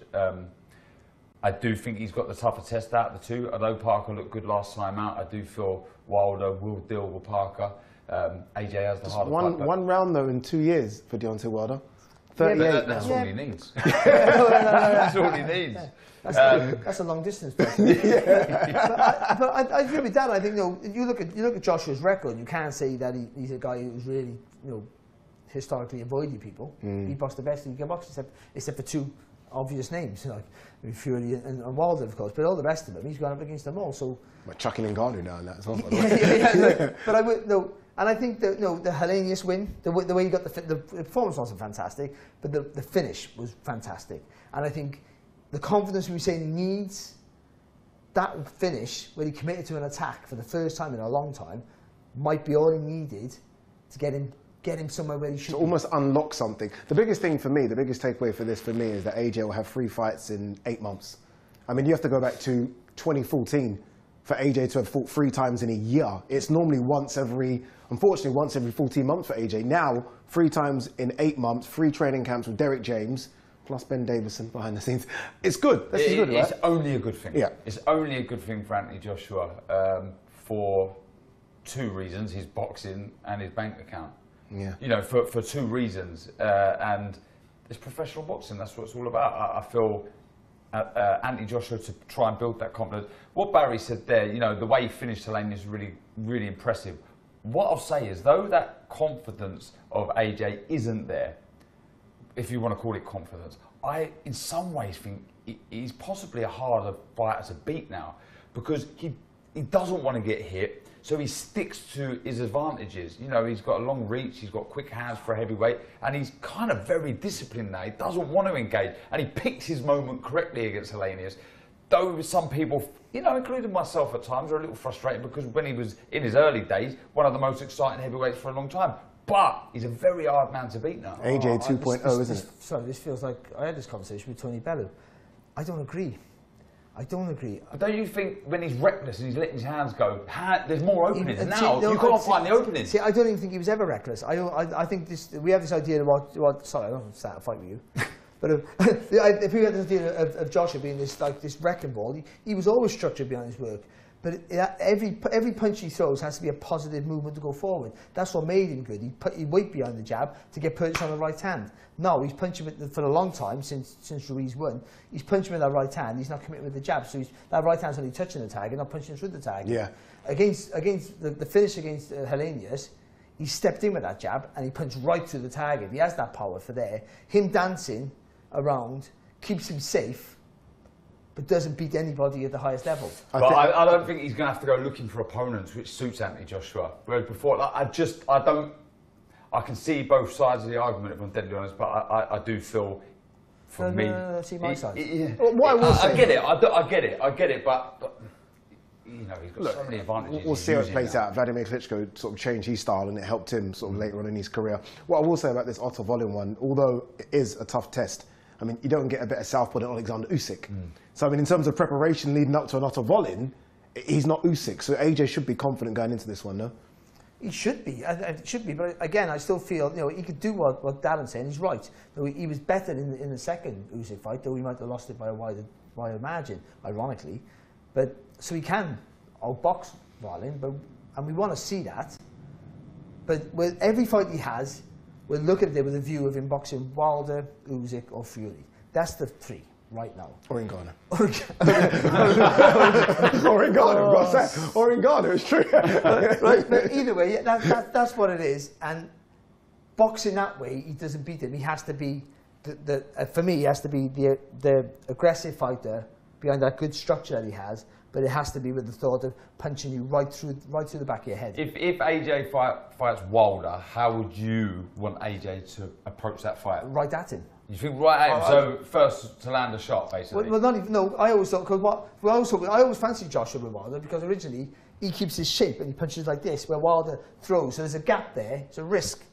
But you can go right down the middle. If you're moving back against Wilder with those long reach, you're on the end of that long shot, I can't see you recover. And by the way, once Wilder hits you with one, the others are coming.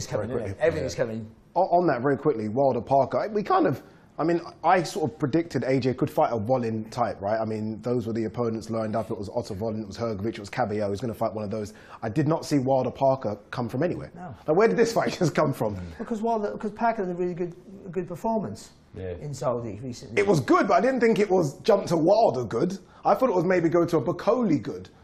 That kind of level. I mean, he's gone straight there with the biggest puncher in the division. Yeah, it's a hard ask. It really is. There's a financial incentive there. That helps. And also,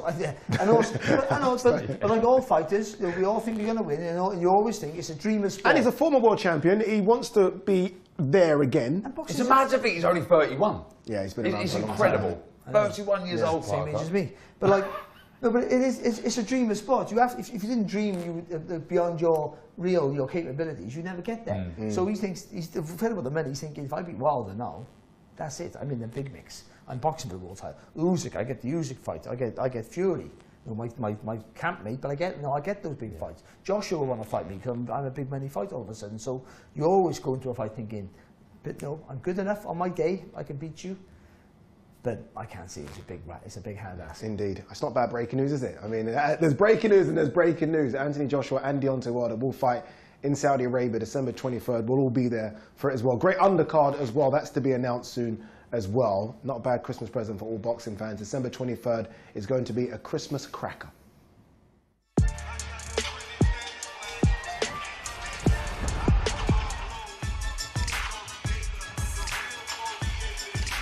Well, this is what we've had for you already, and it's been explosive. I think that's the best word for it. Our first fight was Giorgio Visioli. Destroyed Lee Sibley with a lovely left hand, and the left hands followed. John Cooney landed a tremendous shot on the chin of Liam Gaynor. Liam Gaynor got up, credit to him, but the referee jumped in as Cooney went on his attack. And up next, a fantastic fight for the Celtic light heavyweight title, Emmett Brennan versus Jamie Morrissey, and then world title, well, former world title challenger Zelfa Barrett, well ranked in the governing body. Zelfa Barrett versus Croston Iron, the very tough Romanian based in Spain.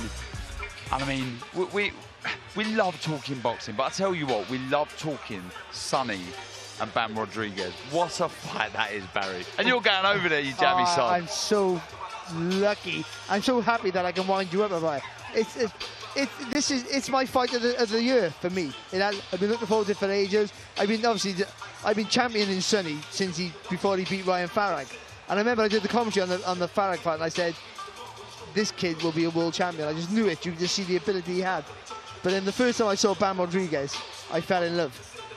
He's absolutely brilliant. He's so direct with his approach, the way he spins around the target. But also for a young man, he doesn't rush his work, so he gets lots of purchase on every punch. Stylistically, it's such a difficult match for both. It's so intriguing who can force their ethos of how to fight on each other. It's very hard to pick a winner. It really is. It really, like, to go against either one. We did a little preview show, and I know I had to go on and pick who I think's going to win. Not who I want to win, but who I think's going to win. Is that a dig at me? Yeah, pretty much. Yeah, no, but either way, it's going to be a beautiful fight to watch. A beautiful fight to watch. People think it's going to be a chess match. I don't think it's going to be a chess match. People undersell how tough Sonny Edwards is, and Bam's going to make him show it. And he will, and Sonny will turn up. Sonny got beautiful skills, can make you stand, can spin you around on a six-pin, stand you on your head if he's able to. But he can tough it out as well, and he's going to have to. And that's the beauty of this fight. What do you think, Shannon? What a fight, firstly. No, for real. I did think it was going to be a chess match to begin with, but after watching, I like Bam and I like Sonny, and I think Sonny is going to take the win. But Sonny creates too much space off his angles and his movement, whereas I feel like Bam, he likes to stay close and then create an angle. But when Bam creates the angle, I think Sonny's going to be gone, take a second phase, and it will go like that as the rounds go on. See, you're totally right. I believe that, but I think how Sonny creates the space, Bam's going to take a different approach. He won't be square in front of him. Bam's going to go, Bam will feint to the left, spin round to the right, and Sonny then, the movement he makes, he sort of slightly squares himself up, Sonny, to give himself an option of either direction. And that, I don't think is going to work against Bam. So I think he's going to have to adapt on the fly. That's what I mean. Some of the things that they do the best might not work for either fighter. If this goes points, who do you favour then? If it's a decision, do you think that the boxing on the outside will be enough, or do you think it's that front foot pressure may suit Bam? It shouldn't be like this, especially in the world now, which is a much smaller place. But it's still, I think, where it's going to be in Phoenix will favour the aggressive fighter. But the aggression has to be effective, of course. So if he's not effective, he's going to get pinged away. Sonny's got to make, there's a little space, Sonny's got to make the punches tell before Bam gets close enough to make his punches tell. What a fight. What a fight. And what a fight we've got coming up now. The Celtic light heavyweight title. The fighters are ready, and so is our MC, David Diamante. 3 Arena, Dublin, Ireland. We are set to go with a special light heavyweight title attraction. Now entering the arena, please welcome the undefeated Celtic light heavyweight champion from Limerick, Jamie Morrissey.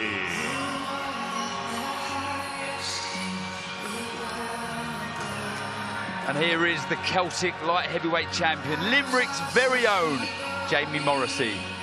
5 fights, 4 wins and 1 draw. The draw come against fellow Irishman Kevin Cronin. It was in fact a rematch, with Jamie Morrissey winning their first encounter. The second, a close-fought draw for the Irish light heavyweight title. He's been buzzing all week. I actually see an interview with him about a month ago when this fight was announced, and he said it's an absolute dream come true to be on this card, to be on the undercard of a Katie Taylor fight, a defining fight for Katie Taylor. This is a step up for Morrissey, he knows that, but he believes in himself. Does have that edge in professional experience. That Irish title fight in the bag. It was contested over 10 rounds. It was a draw. Remember, this is Brennan's second fight, only his second pro fight, his first 8-rounder. Here he is, the champion, the Celtic light heavyweight champion, Jamie Morrissey.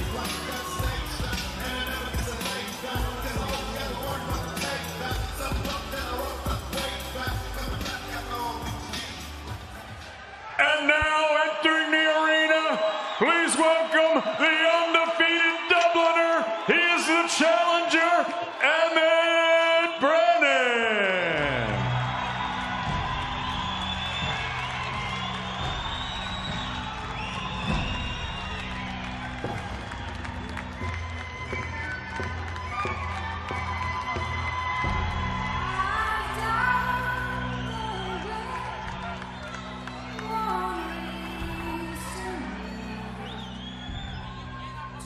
And here is the local favourite, former amateur star Emmett Brennan.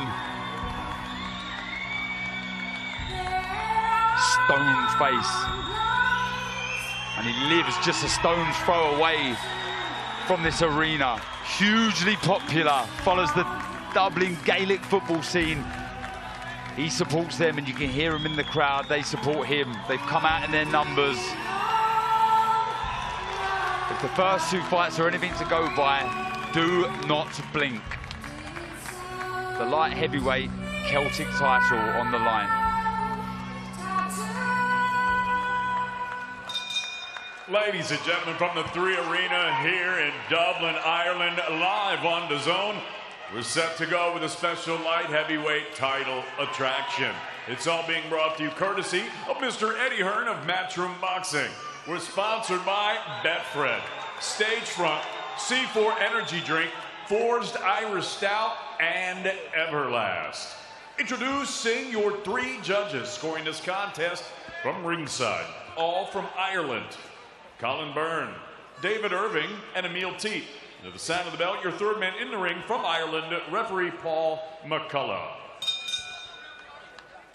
And now, ladies and gentlemen, 8 rounds of boxing scheduled for the Celtic Light Heavyweight Championship.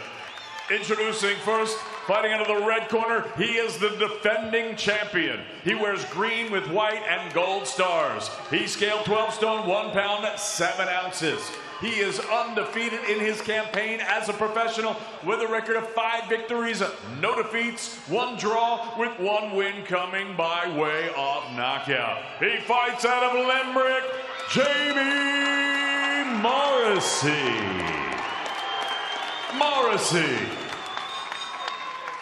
And his opponent across the ring tonight, he is the challenger. He fights out of the blue corner. He wears the blue trunks with the light blue trim.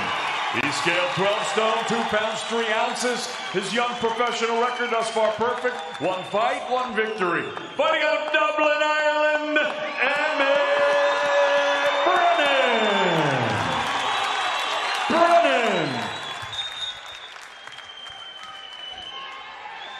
Okay, gentlemen, you both got the instructions in the change rooms. Obey my commands at all times. Touch gloves, God bless. Well, here we go. The third fight of the evening. This one for the Celtic light heavyweight title. The champion in the red corner, Jamie Morrissey. This could be entertaining, Barry. It is, a real gutsy move here for his second fight here, Brennan. Boxing a guy undefeated in 6, and look how tall he is as well, Morrissey. He can get that jab into play. I'll cause some problems here for Brennan. Yeah, I've seen plenty of Morrissey. He's tall, as you can see, very tall. I mean, he was actually the Celtic super middleweight champion. You see the size of him, and now he's the Celtic light heavyweight champion. He's tall, he's rangy, lots of self-belief, but he's in with a former Tokyo Olympian, Emmett Brennan. Lots of good pedigree, landing 3 good shots there, follows it up with a jab. Brennan. He's dreamt of this moment as Morrissey, but so has Brennan. I would say he lives a stone's throw away from it, Barry, and he's charged up. Yeah, no, Brennan's doing the right thing. Sorry, Morrissey's doing the right thing. He's throwing the jab, keeping it nice and long. Just his punches come back a little bit low and a little bit slow. And that just allowed Brennan in a couple of times there, Shannon. Just a gap there to throw the combinations. Yeah, I thought Morrissey's throwing that jab out, but his head is still on the line. It would be nice if he just take his head off the line a little bit to then land that jab. And that backhand's coming through, but he's just falling over the front foot just a little bit. Yeah, good right hand there, wasn't it, from Morrissey? Yeah, working behind the jab nicely. He's tall, he's upright. So that's the first big lovely left hook. He took it well though, Morrissey, but that was a beautiful shot from Brennan. Nice long left hook. Can he build on that? Can Morrissey take confidence from that? The fact that he's taken a very heavy shot. Yeah, just dipped the legs, then he dipped the legs there, stood that front foot forward there, Brennan, and jumped up with that lovely left hook. Just got to keep that right hand up there, Morrissey. I like how Brennan is taking his time. He's coming off the line with his head. He'll look for the opening, and then he'll take that opening. Yeah, haven't seen Morrissey in the past.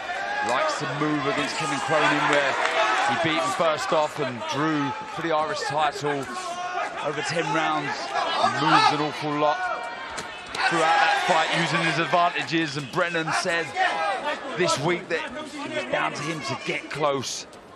I think he was hoping that Morrissey would do this. Looked to hold the centre of the ring, so Brennan wouldn't have to go looking for him, but it started nicely. Good positive approach from both men. Yeah, it is, yeah. And again, the jab's working well here for Morrissey, just again, bringing it back too low, too slow, and that's, every now and again, just allowed Brennan there to slide in the side, but when he keeps him long, he's causing Brennan some problems here. Good opening round from both. Morrissey using the jab really, really well, but the left hook from Brennan is a bit hurtful shot. There's a good right hand there. He dropped the left to the body as well. This is good pressure on the front foot.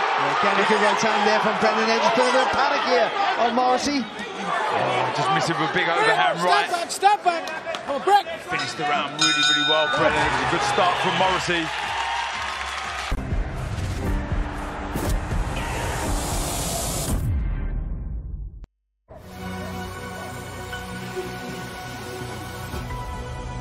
Right, it's bedtime. Your Wi-Fi's going off. EE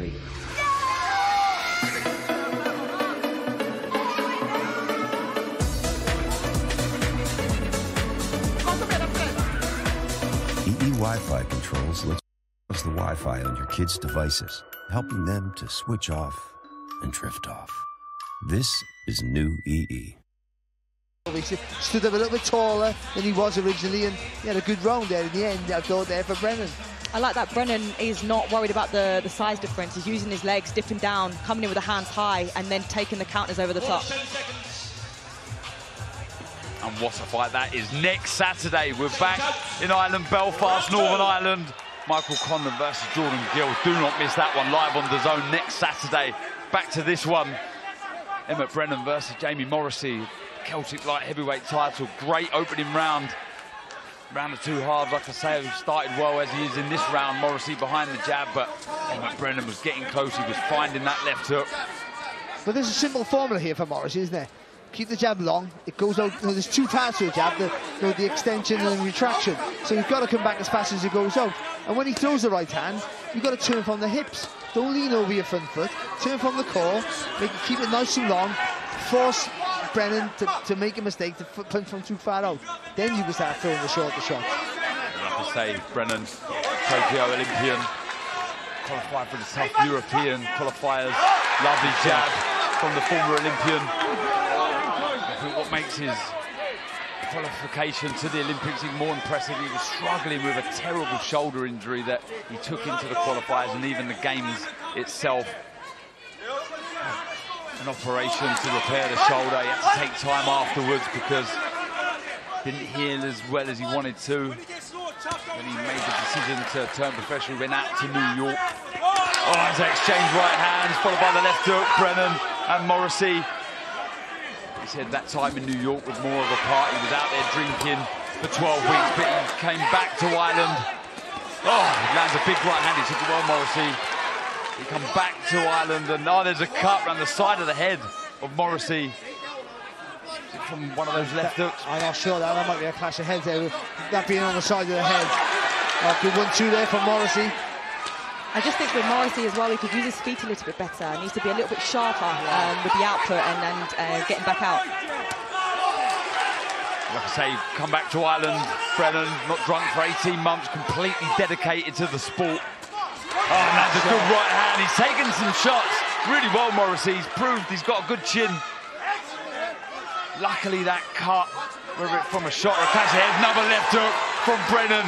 He's missing the eye, isn't it, the blood? There's no danger of that going in the eye, Barry. No, I don't think so. There's a good shot there from Morrissey. Lovely uppercut. Just didn't see that. He had that shell-like defence there, Brennan, but he was looking at the floor, and Morrissey whipped that uppercut through the middle. Yeah, could scrap this for the Celtic light heavyweight title. The champion on the back foot, Morrissey, poking out the jab, bleeding. You got to make more of these lull in action here. That's what Brennan's got to take the advantage here. He's got to take the initiative. I think Brennan can capitalise when Morrissey's still coming over on that front foot with the backhand. I think Brennan can capitalise on that a lot more. Yeah, it's a patient approach, stalking his man, looking for that right hand. Another right hand as the body sort of dipped of Morrissey. It wasn't from the shot, but another very good round. You can see Morrissey just dabbing to the right side of his head. See if we can see where that blood come from. But really, really good contest here at the Free Arena in Dublin.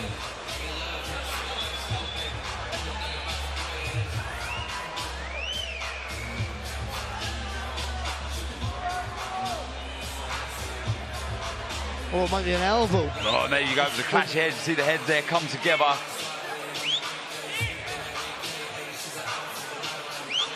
A lovely right hand there, though, from Brennan. There's a short and distance. But up until that point, I think from a lot of the time, I thought Morrissey was boxing really well with the jab. But again, just once he brings it, he brings back slow.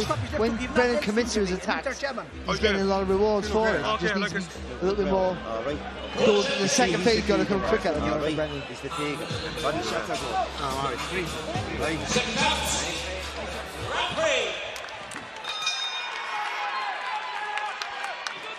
Jamie Morrissey straight to the centre of the ring, as he has done in the previous other two rounds. Brennan looking to feint, poke out the jab, wants to look for that right hand over the top and that left hook. Lovely double jab, changing the level with his head, not standing tall. Moving a lot to his left. Morrissey, I think that's allowed Brennan to find that right hand. Brennan's trying, again, just trying to establish the jab here, and that's going to be a worry for Morrissey. If he's a shorter guy, trying to get that jab into play. Seems to have increased the tempo a little bit in this third round, Brennan. Yeah, no, it's really good. I really like how Brennan comes in with his hands high, because obviously Morrissey is a taller fighter, and he's obviously not worried about what's coming back, but the arms are long levers, so he's making sure that his defence is on point on the way in and on the way out. Good head movement from Brennan there, coming low, changing the levels. But again, like Chantelle said, the head movement's good, but the hands are around the eyes, aren't they? As well, the hands are nice and high when he's coming forward. Two nice right hands to the body from Brennan. Waiting too long there, Morrissey, let that jab go. He was saying to me, Brennan, that he watched the Kevin Cronin draw, the 10-round fight for the Irish title, and he said, as the fight pushed on, the mouthpiece of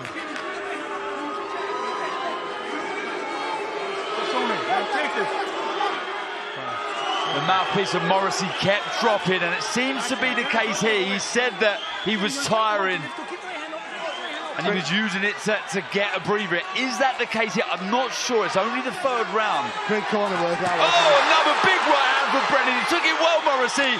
This is a good attack. He sensed there's a weakness here, Brennan, in Morrissey. And he's landed some big shots. Really fancies this. This is good work from Brennan. Really starting to turn the screw, Barry. Good left hook to the front here from Brennan as well. Just got to keep the pressure and keep increasing that pace of work here for Morrissey. Against Morrissey, I should say, for Brennan. Lovely left hook right hand. He's favouring that shot, the long left hook in the right hand. Brennan. He's got to fire back here, Morrissey. Yeah, he needs to regroup, get behind the jab. We see in that opening round, the jab was useful. Just lost his way a little bit here, Shannon. Yeah, as the rounds are going on, Brennan is wearing him down, and I think Morrissey, he's feeling it, and I feel that gum shield may have been a part of that to buy him some time. But look at that, you can see the confidence, couldn't you? Because Brennan knows took that on the good shot from Emmett Brennan there with crunching right hand left hook. Oh, it's a huge shot. He fancies this. He's seen another big left hook. This is a really good attack from Emmett Brennan. He fancies it. We need a response from Jamie Morrissey, but so far this is really, really good stuff. An educated approach from Brennan. Oh, 3 shots from Brennan. He's trying to fire back, but you've got to keep their hands up high here. This is very, very good stuff from Brennan. He's standing in the pocket, he's moving his head, he's firing back every time Morrissey lets his shots go. Lovely uppercut there from Brennan as well. You're right. Morrissey right now, he just needs to hold and get some time. Yeah, just falling over the front foot as he threw that right hand. There was a lot of activity in the Morrissey corner there. I'm not sure if they wanted the towel in, but that was a very, very big round for Emmett Brennan, Barry. Fantastic run for Brennan. You can see the confidence when that gum shield went out. You can see the confidence in the face there of Brennan, because he's seen that as a marker of maybe getting tired in previous fights. So once that happened for him, soon as he came back to resume the contest there, the round there, Morrissey, he jumped all over him. But it was quality work. The work, even there when he hit him, he hurt him to headshot. He still hit him work in that body, just trying to chop that tree down, trying to get those hands low enough to make space for those bigger shots as you see in here. That right hand, left hook, a good weapon for Brennan. Big statement in that round from Brennan, Shannon. Yeah, I think this next round, I don't think we're going to see Brennan take a step back. I think he's going to want to get Morrissey out of there, and I think this might be the round to do so. Yeah, really, really good round that from Brennan. Okay. Morrissey's got to come out here now. It's all about discipline and keeping your form, your shape. Hands got to be high, and that jab's got to be a solid, fast weapon just to put Brennan a little bit into defensive mode. Credit to Morrissey, marches straight out to the centre ring, but like you said, Shannon, I don't think it's going to be long until we see Brennan touch tight to Morrissey, looking for that right hand and the left hook again, but this is what you're calling for, Barry. No, it's not. It's the worst thing, actually, that he's pushing the jab out. The jab's got to be like a bullet. He's pushing it out. The Brennan's just going to block and wait, and then dip the legs and left hook or right hand. Yeah, or don't throw it, yeah. I remember my dad used to always say to me, don't bother throwing it, there's not going to be a proper shot, you're better off fainting, don't throw the shot. You only won an ABA title. And another lovely right hand from Emmett Brennan again. Yeah, I feel that Brennan's going to time this. He's going to time it over the top. Nice sort of short jab come left hook from Brennan. He's almost a little Change jab, Doug. But he feels he got more time to set the shot up, doesn't he, Ben? There's no panic in him. Can he just walk you down, force you to make a mistake? Oh, 3 good shots from Brennan again. He's a little reluctant, I was going to say, to throw the jab out, Morrissey. There's fear for that right hand coming over the top, but this is really good educated pressure. Again, he's counter-punching on the front foot, Emmett Brennan, and looking very dangerous. But it just shows the importance of realising that punch has 2 parts here. When it goes out, when it comes back in, he's throwing the jab out, he's pushing it out, but it's just, you know, it's just not retracting quick enough. And Brendan then is comfortable to slide in, wait for his opportunity, and then fire either the left hook or the right hand over the top, and never miss him when he throws it. Stalking his man again, moving his head. That's a nice jab from Jamie Morrissey, but it's that right hand over the top doing the damage. He's leaning back. He's taking the sting out of the shot, but that is allowing Brennan to find the range and the target once again there with the straight right hand, missing with that right over the jab. Good work from Morrissey though. It's a nice high guard, tucking those elbows into the uppercut, digging through from Morrissey. That's a good little like screw shot though from Morrissey. But up to that point, Brennan was blocking most of that. Big 1-2. Some good work holding his feet inside Morrissey. He's making for good entertainment, but probably not good advice or tactics, Shannon. Yeah, Brennan has his hands high as he's coming in, so I'd like to see Morrissey just work the body a little bit more. I don't think there's been enough body work from Morrissey. I think Brennan's got up the gears a bit here now. I think he's found his range. He's found a guy here who can easily time with the counters, and he's trying to walk him down. But I just think a little change of pace. Good shot there from Morrissey. Yeah, found the target with that right hand over the low lead hand of Brennan. Brennan just taking the feet out of range, just missing with that shot, Morrissey. But this is a game effort from the Limerick man. He's hurt badly in that previous round, but he's come rallying back. Blood, you can see still there from that clash of heads on the right side of the head of Morrissey. He's waiting too long here, Brennan.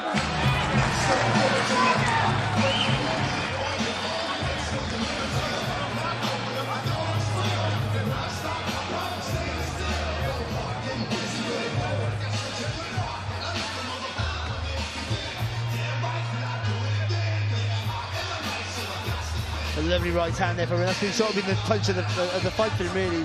Right on to that left hook, but the right hand really finding a hole. No, that jab's coming back really slow there from Morrissey. Brennan's just finding it easy to slide in. I'd like to see Brennan now have a second phase of attack there. He's landing with the shots and he's trying to walk him down. But there's an injection of pace there that he needs now to increase the pressure. Because what happens when you take your foot off the gas a little bit? It allows Morrissey a chance to throw a good shot, build a bit of confidence, and that's what's seen him to the end of the round.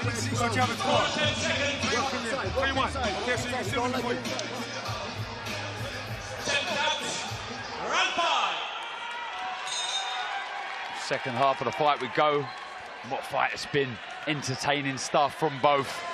Nice jab to start the 5th round from Emmett Brennan. Aggressive on the front. Oh, it's a lovely right hand though from Morrissey. He felt that there, Brennan, as well. He did. Just pouring a little bit of that lead hand. The low lead hand of Brennan, that's allowed that right hand to creep through with a nice straight right to the body though from Morrissey. But because there's no second phase of attack, there's no that's allowing Morrissey to fire back here. It's good work here from Morrissey. He looks big in there, Morrissey, tall, a natural light heavy out of the two. Emmett Brennan would like to have fought for the super middleweight title, but that's tied up, that's taken, and wasn't able to fight for it. So Morrissey said he would put his light heavyweight title on the line against Emmett Brennan. This fight made at 171.5. Obviously the light heavyweight limit 175. So do we think that Brennan put a lot into the earlier rounds? Especially that 3rd round, yeah. Did he empty his tank? Is he feeling the pace? It hasn't been a crazy pace, but it has been I think it's been quite a physical battle, hasn't it? It's been a good battle as well, an intriguing battle. This has been a really good response from Morrissey.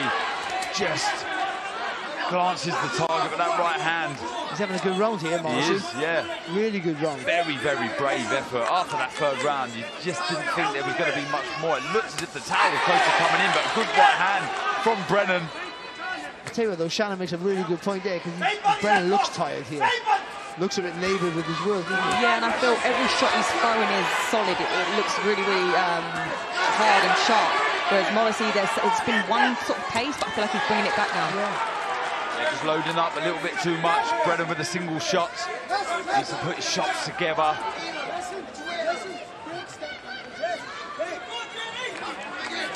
Morrissey working well, better with his jab. That was a nice straight 1-2 down the pipe though from Brennan. Good shot, really, from Brennan. Morrissey made a little bit of a mistake and he made him pay for it there with 3 fast punches there. Brennan, good shot. Good left hook. He doesn't need to stand here. Morrissey doesn't need this. This plays into Brennan's hand. Needs to get behind the jab, needs to stay tall. Poke that jab out. The right hand's been a good weapon for Morrissey, but here, though he's working well inside, I must say, Brennan trying to push back, a physical battle going on inside the pocket here, but it's making for great action, this Barry. Yeah, it's non-stop, isn't it? Really, and again, this is the ones that try to drain your engine here. This is drain your tank. I'm not sure who that's going to suit right now, I'll be honest. Brilliant action here. First fight on before the bell. We've been treated already. Vicioli, John Cooney finishing the show in fantastic fashion, and this first fight here living up to expectations. It really is. You're champion, okay? Right, these are your rounds, okay? You've got 6, 7, and 8 coming up, okay? And we need to win every one, and we want to see the champion. Again, you know, this round we thought Brennan was going to come out all guns blazing, but it was Morrissey who came out nice and sharp. Lovely 1-2 there, as we see here, punching right through the tag with that right hand. Brennan felt it, took it well, but he felt it, and I just felt from there on then Morrissey grew in confidence.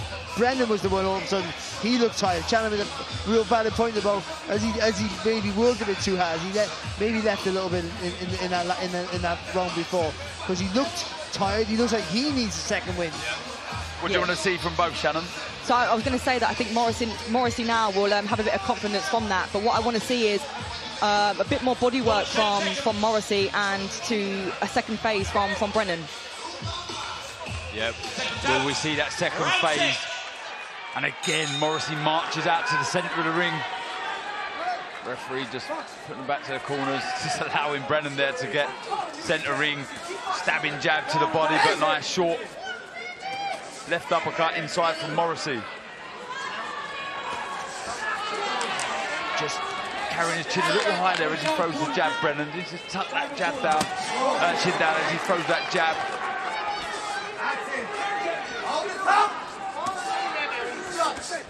Nice little screw shot there from Morrissey. Again, he started this round off pretty well here. Confidence certainly showing from Morrissey. Shannon, he's grown into this after that third round. That's good work from Brennan.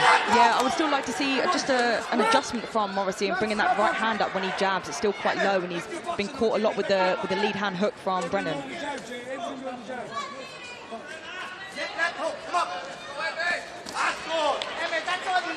Brennan bringing that jab back low now, and it's Morrissey throwing that right hand over the top. It's marked up around the eyes as well here, Brennan. It's good there from Morrissey, yeah. Hand high of Brennan, but better work. Oh, he threw the left uppercut. Big work hand though. He took it well again, Morrissey. Big shot from Eric Brennan, but back comes Morrissey. Walks onto a left hook though, a check left hook. I also thought there was a lovely uppercut there from Morrissey as well. Yeah, that was brilliant timing. I saw that. That was nice. Brilliant clash of styles here. It really is. The tall Morrissey against the short, stocky, well-schooled former Olympian Emmett Brennan. Looking for the uppercuts inside Morrissey. Tucking up well Brennan. And then now the shift of momentum has changed now. Brennan looking... He's still working well, but he's going to look at the tie there and look at the lease of life he has here in his work here, Morrissey. Again, making Brennan miss now and then fighting back with the counters. And his debut back in July, beating Angel Emilion, Emmett Brennan over 6 rounds. Looking for a right hand there. Just glancing the target. Again, you're seeing them both sit inside the pocket, left to the body from Brennan. 2 left hooks followed by a right uppercut inside from Brennan. Oh, we're seeing him go through the gears now. 2 good uppercuts again. This is good work back inside. Doesn't need to be here for me, Morrissey. Yeah, the left uppercut. I think the right uppercut just missed the tag, but the left uppercut was a lovely shot. I don't think Morrissey needs to come down to his level, though. I think he needs to stay up a little bit. Yeah, both reddened around the face, swelling under the left and right eye of Morrissey's face. Brennan reddened. It's been a really good war. You said a step up for Brennan in the pro ranks. Just left foot there from Brennan. And again, making Morrissey miss. Good finish. Good second half of the round there for Brennan. Brilliant fight, really is. The fans here, the local fans, starting to take their seats, enjoying this one. It's a really hard fight for your second fight. And here is the world-rated Zelfa Barrett, former world title challenger, up next against Romanian Costin Ion. You see how good Ion is against Akif Fears, dropping him in the 6th round of their 8th rounder, but Zelfa Barrett, what a display it was against Rakhimov in Abu Dhabi. Really wants to push on now and be in more big fights, but he can't take his eye off Costin Ion, a danger man, a potential banana skin. That's up next on Before the Bell. But back to this one. The Celtic light heavyweight title between champion Jamie Morrissey and former Olympian Emmett Brennan. It's been a fantastic contest as we go into round 7. Good left hook there from Brennan. Yeah, you cannot afford for me, Morrissey, to throw any lazy shots. You pointed it out with the jab, Barry. But if he's going to exchange with Brennan, he's got to make sure they're sharp. But ironically, I think in the last couple of rounds, Brennan has been the lazy with the longer shots. I think he had a good finish of the round there, Brennan, but before that, he was going getting congas. It's funny how the shift in momentum. Sold an awful lot of tickets for this Brennan. Like I say, stone's throw away.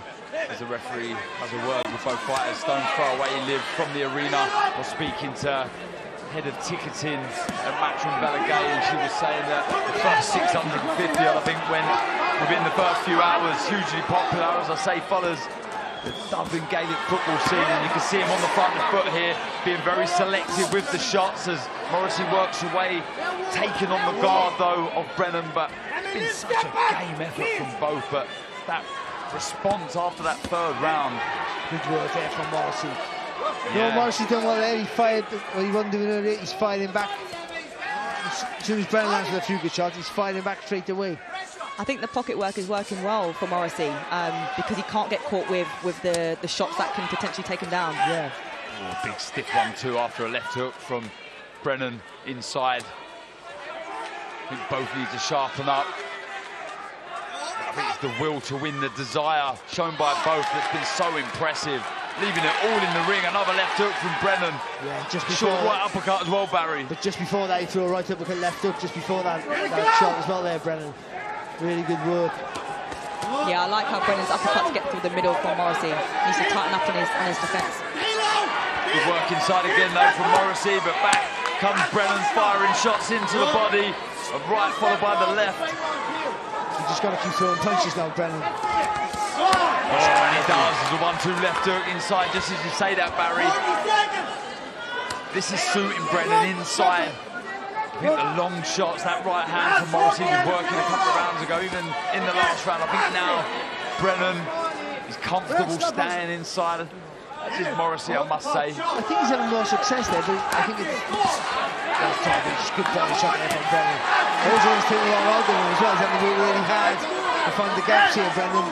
You see that physical weight, he's always got to push on Morrissey. The size of Morrissey very evident in there. He really is a big, like I say, from the Celtic to the middleweight title. See the size of him, how he made that, I do not know. 168. Oh, it's a lovely left to the body, followed by a left hook upstairs. Good work from Brennan. Yeah, the variation from Brennan has been fantastic. He's had a good round here, Brennan. Morrissey's been fighting back every time, but better work to see now the left hook there and the uppercut. Going through the gears just as he got a little wide with the uppercuts. He fired through with the left hook. Good round for Brennan. A little bit of a laboured walk back to the corner from Morrissey. You can understand why It has been non-stop action.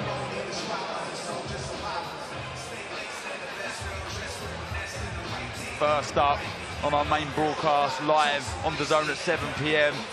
Sky Nicholson, the WBC interim world featherweight champion, in with Lucy Wildheart. She looked very good. Sky Nicholson very, very close now, inching closer to a world title shot. All smiles in that dressing room. Really looking forward to that one. Sky Nicholson desperate to showcase her skills once more. We see Emmett Brennan jump up off his stool. All right, Dublin Ireland, check it out. This is the 8th and the final round. And you can hear the crowd, they've loved this one. The final round, what a cracker, what a war this has been. Oh, good shot there from Brennan, right out of the gate, that right hand. Again, dipping her head to the left, getting the space. Throw that right hand over the top. It's been a brilliant fight, Shannon, it really has. No, it has. I think they're both feeling the pace now, but they both really want it, as we can see. So I think it's going to get more exciting as the rounds go on. Yeah, can Brennan get close? Can Morrissey keep the distance, or will he choose to sit inside and let his shots go? Oh, another big right hand from Brennan. Took it well though, Morrissey. He did, as he has majority of the shots. Some big right hands, the left hooks have rained in from Brennan. He's taken them well, Morrissey. Proud champion, proud man from Limerick. Loves to fight, and we've seen that in here tonight. Brennan, the local favourite, the former Olympian, the proud Irishman, proud Dubliner, in front of Morrissey, letting his shots go to head and body. Yeah, good solid work there from Brennan. Morrissey just trying to lean on him, those knees, just trying to tie him up and tire him out. It's just the tight, compact work from Brennan as he lands another right hand. Inside, a good 1-2. Starting to put his foot on the gas. This is really good work from Brennan. Yeah, quality work there from Brennan, really accurate with his work. But Morrissey showing a fantastic chin. He has an engine, but he looks tired there, just leaning on. Brennan lands a nice jab though. You see that blood again streaming down the right side of Morrissey's face. Just gets caught with a left hook as well. This is good work. Looks tired, Morrissey. Yeah, leaning on inside. Good work to the body from Brennan. Can he sustain this attack? Oh, big 1-2. Good work from Brennan. Another right hand. The gumshoe comes out. This is a good attack from Brennan. Works the body, doing the right thing, Morrissey. Holding tight, grabbing hold of Brennan, but that was a very, very good attack from Brennan Barry. Yeah, and the gumshoe's out here with Morrissey. I think, to be honest, whatever the issues are in the past, I think that was generally punched out of his mouth. What a real good pocket of work there from Emmett Brennan. Accurate, punching through the tag of every shot. And in this stage of a fight, Barry, that's a nightmare for an opponent at this stage of a fight. 1 minute to go, minute to survive for Morrissey. He's holding on, he needs to allow space. Brennan, fantastic final round for Emmett Brennan. He's doing the right thing. Morrissey, but this is good work. A good finish again from Emmett Brennan. He's got to allow space. The tail comes in. Fantastic fight. Fantastic win for Emmett Brennan. You can see what it means to the local man. What a fight we had there. What a war. Emmett Brennan looks out at the commentary desk. He can be extremely proud of himself, as can Jamie Morrissey. That was epic, Barry. Unbelievable. For your second fight to be in an 8-round is ambitious. For your second fight being an 8-round against a guy who hasn't lost in 6, is ambitious. To have a war like that in only a second fight, having to ask questions and answer questions. We always talk about ticking boxes, Darren, and we know about durability, chin, resilience, all those things. IQ, all the stuff you need, and he ticked most of those tonight in only his second contest against, I thought, a really good opponent there in Morrissey. Oh, very, very good opponent indeed. Shannon, 5 fights, 4 wins, 1 draw. Morrissey, a proud champion, but he left it all in the ring. But Emmett Brennan, what a fight that was. Oh, that was absolutely fantastic. You know, Brennan had it at the beginning, and then the second half, I actually thought Morrissey might have taken it the rest of the way, but Brennan come back on top, found his second win, and got the job done. And it looked like he was going to the distance. There was a stages there that Brennan was massively dominant, and then as Shannon said, they saw that midway stage to the end, it looked like Emmett Brennan needed his second win, And Morrissey was maybe starting to take over. He looked physically stronger, but in the end then, it was Brennan who, like all good fighters do, they find that extra bit of energy, a bit of class, accuracy, will to win, whatever you call it. But he had it, and he needed it as well, let's be honest. And he found that last round, and he got the stoppage, and that's a fantastic win. And that, in his second fight, that elevates him so far up the ladder. It really does. Yeah, I mean, what a fight that was. Third fight before the bell. Let's hear from our MC to give us the verdict of that fantastic fight.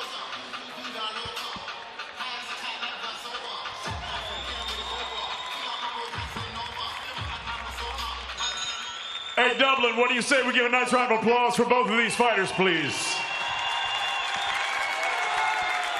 Referee Paul McCulloch calls a halt to this contest. The official time of the stoppage, 2 minutes and 12 seconds of the 8th, and the final round, declaring your winner by TKO. He's still undefeated, and the new Celtic Light Heavyweight Champion, Emmett Brennan. Wow, I mean, we've had some brilliant before the bells, but this potentially could be one of the best. The Celtic light heavyweight belt being wrapped around the waist of Emmett Brennan, the new champion. Barry. Well, to be honest, I gotta be honest, right? When I seen this fight being made, his second fight, it's an 8-rounder, it's for the title against an undefeated kid. I thought, what sort of management is that, really? You know, like, who's gonna? That's a real ambitious step to take for your fighter. But it was proven the right decision. I think, you know, it was a hard fight, and it was a really hard fight for him. But he learned so much from that, and what he learned in himself is when he needed it most, he could dig deep and get through the fire and find the win in dramatic fashion. Well, I mean, we have to take a breath now. I said we couldn't take a breath after the first two. I'm letting us all take a breath. Look what it means to the team. He has his first belt. He'll be hoping it's his first of many, and only his second professional fight. Really, really good performance. The team are chuffed. Emmett will be chuffed. Look forward to hearing from the new champion. Local favourite, literally Lidley was telling me 500 metres away from the arena. Was desperate to be on one of these big cards in Ireland, the undercard of a legend in Katie Taylor. The dream has come true, but he'll want to push on to bigger things, a proud man. We're going to hear from the new Celtic light heavyweight champion, Emmett Brennan. He is ringside with our reporter, Jamie Ward, and promoter, Eddie Hearn. Let's hear from the champion now. Well, Emmett Brennan, congratulations. You've just won your first professional title. What a brilliant fight that was in front of your friends, your family here in Dublin. Why can you sit here right now with your head held high? Firstly, I want to dedicate that's my brother's fiancée. She's going through chemotherapy at the moment, so that was the one that I had in the ring. Incredibly tough time for the family over the last few weeks, but yeah, dedicate that to Gillian. She's a great person and she's going to battle through. But I've been waiting 18 months for this. I begged this man for a chance 18 months ago. He shrugged me off. I was over in New York, he doesn't know about this. I begged him for a chance. He's standing 6 feet away from me. At the time I was drinking terrible, I was suffering with depression, and I missed him. It was my opportunity. 18 months I kept on grinding. Here I am, winning the title in my second fight. I begged him to get on later in the night. He wouldn't agree to it. I'll be back on a matchroom show, whether it's in Dublin or whether it's in New York. Bring me to New York, and I guarantee you I'll sell at least 1,000 tickets. I can guarantee you that. It's being shown in 3 pubs over New York at the moment. I'm holding this man to it. The second they go back into Madison Square Garden, I want to be there. Emmett, it's a great story, and everyone in this arena and watching at home is very proud of you, and you should be proud of yourself. A word on the fight, because in the build-up, Jamie Morrissey spoke with a lot of conviction. He had a lot of self-belief. But why wasn't that enough tonight? What was the difference between the pair of you in that ring? I said to Eddie and I said to Frank this morning, I told him the first 4 rounds are going to be competitive. I'm going to blow him away in the last 4 rounds. I didn't lie. That was the game plan Philip came up with. Worked to perfection. I would have liked him to get him out there a bit earlier, but there wasn't a chance I was letting my opportunity slip. look, he's a great opponent. We asked for Jamie Morrissey, didn't we? We asked for him. We knew he was the toughest fighter on the domestic scene. We knew I would have blown the rest of them around, but blown them away. We knew he was going to give us tough rounds. He did. I know I have power, especially in these gloves, so follow this journey. I know the whole of Dublin is going to be behind me. Got 650 tickets on my first show without really getting any promotion or any push from the likes of Matchroom, so with a little bit of push and a little bit of promotion, I can do well over 1,000 tickets. I know this doesn't sound humble, but I'm a likeable character, and I don't take what I'm given. I keep on asking for more and working for more. Promoter Eddie Hearn. Eddie, it's great to see Emmett with a big smile on his face here, full of confidence once again. 32 now, though. When you talk about business and you talk about moving forward, what's important to him right now? You can see he doesn't want to hang around. I mean, you saw that tonight in the ring, but you saw that in his second fight, doing 8 rounds against a good opponent as well, you know. And the way that he fights, he's going to fight better over the distance. So I think he should move into 8, 10 rounds, you know. And he's 32, like you said, he's not a George Vizioli or these young kids. He's going to want to move fast. And I think his style is going to be suited to the longer distance as well. Like he says, he's a pressure fighter. He's got great support from Dublin. It's a massive night for Irish boxing tonight. And, you know, I think he would do well in New York and, you know, speak to the team. And I think he should move quickly. Because, like I said, I think he's got the experience, he's got the amateur pedigree. He did 8 good rounds tonight. And what I liked particularly was he was going for the stoppage. He could have just shut up shop and won the fight on points quite comfortably going into that last round. The corner was saying to him, step on him, try and force the stoppage. And he's an exciting fighter. And there's going to be big opportunities for him. Emmett Brennan, congratulations. This will be a night you'll always remember. And the new. Enjoy tonight. Well done.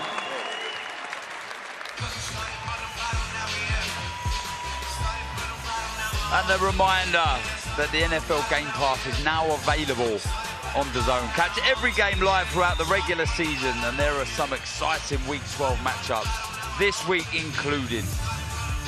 See the Steelers and Bengals, Jaguars versus the Texans, Ravens, Chargers, so much.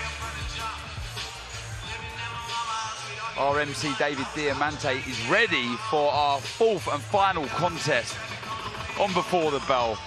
So let's hand over to him for the introduction.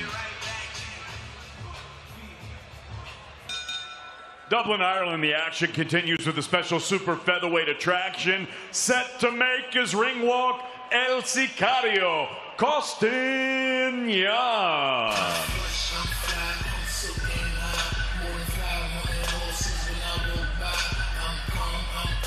Well, we see it in the build-up to the Akin Fears fight, and we see it in the build-up to this fight. Costin Ion is a handful. He believes in himself. He's confident. We see at the weigh-in looking in tremendous shape yesterday. No messing about. Literally jogging to the ring. Colourful outfit, and he's a colourful character. Costin Ion.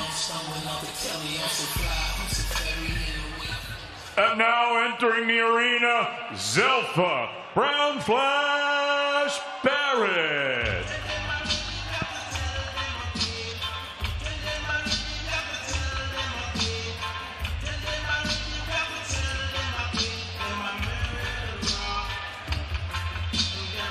And here is the highly ranked sharpshooter from Manchester, Zelfa Barrett, making his way to the ring for the 32nd time, and it's a very impressive record. 29 wins and only 2 defeats. The first defeat came back in February 2018, where he lost a very close fight to tough Scot Ronnie Clark, but rallied back with 9 straight wins.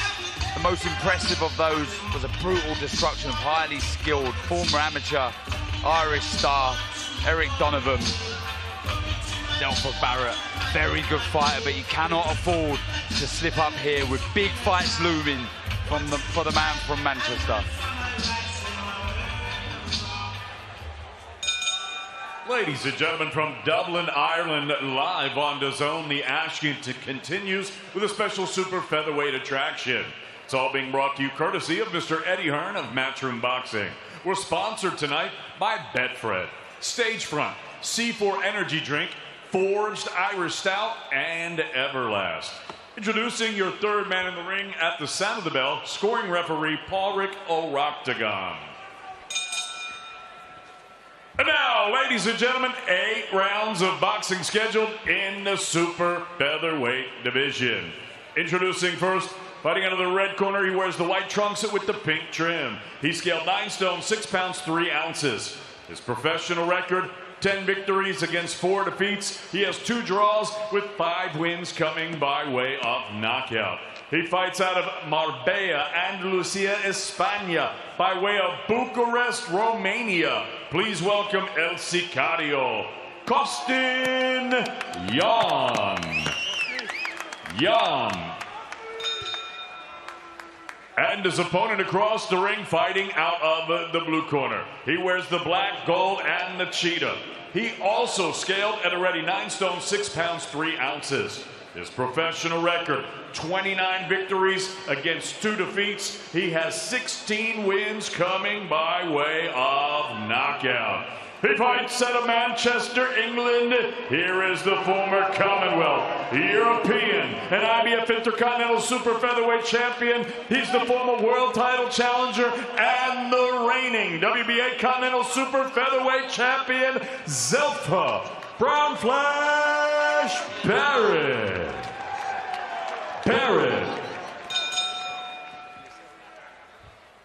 Alright man, I spoke in the dressing room, you know what I expect. Keep it clean, obey my commands, protect yourselves at all times. Good night, relive, touch gloves.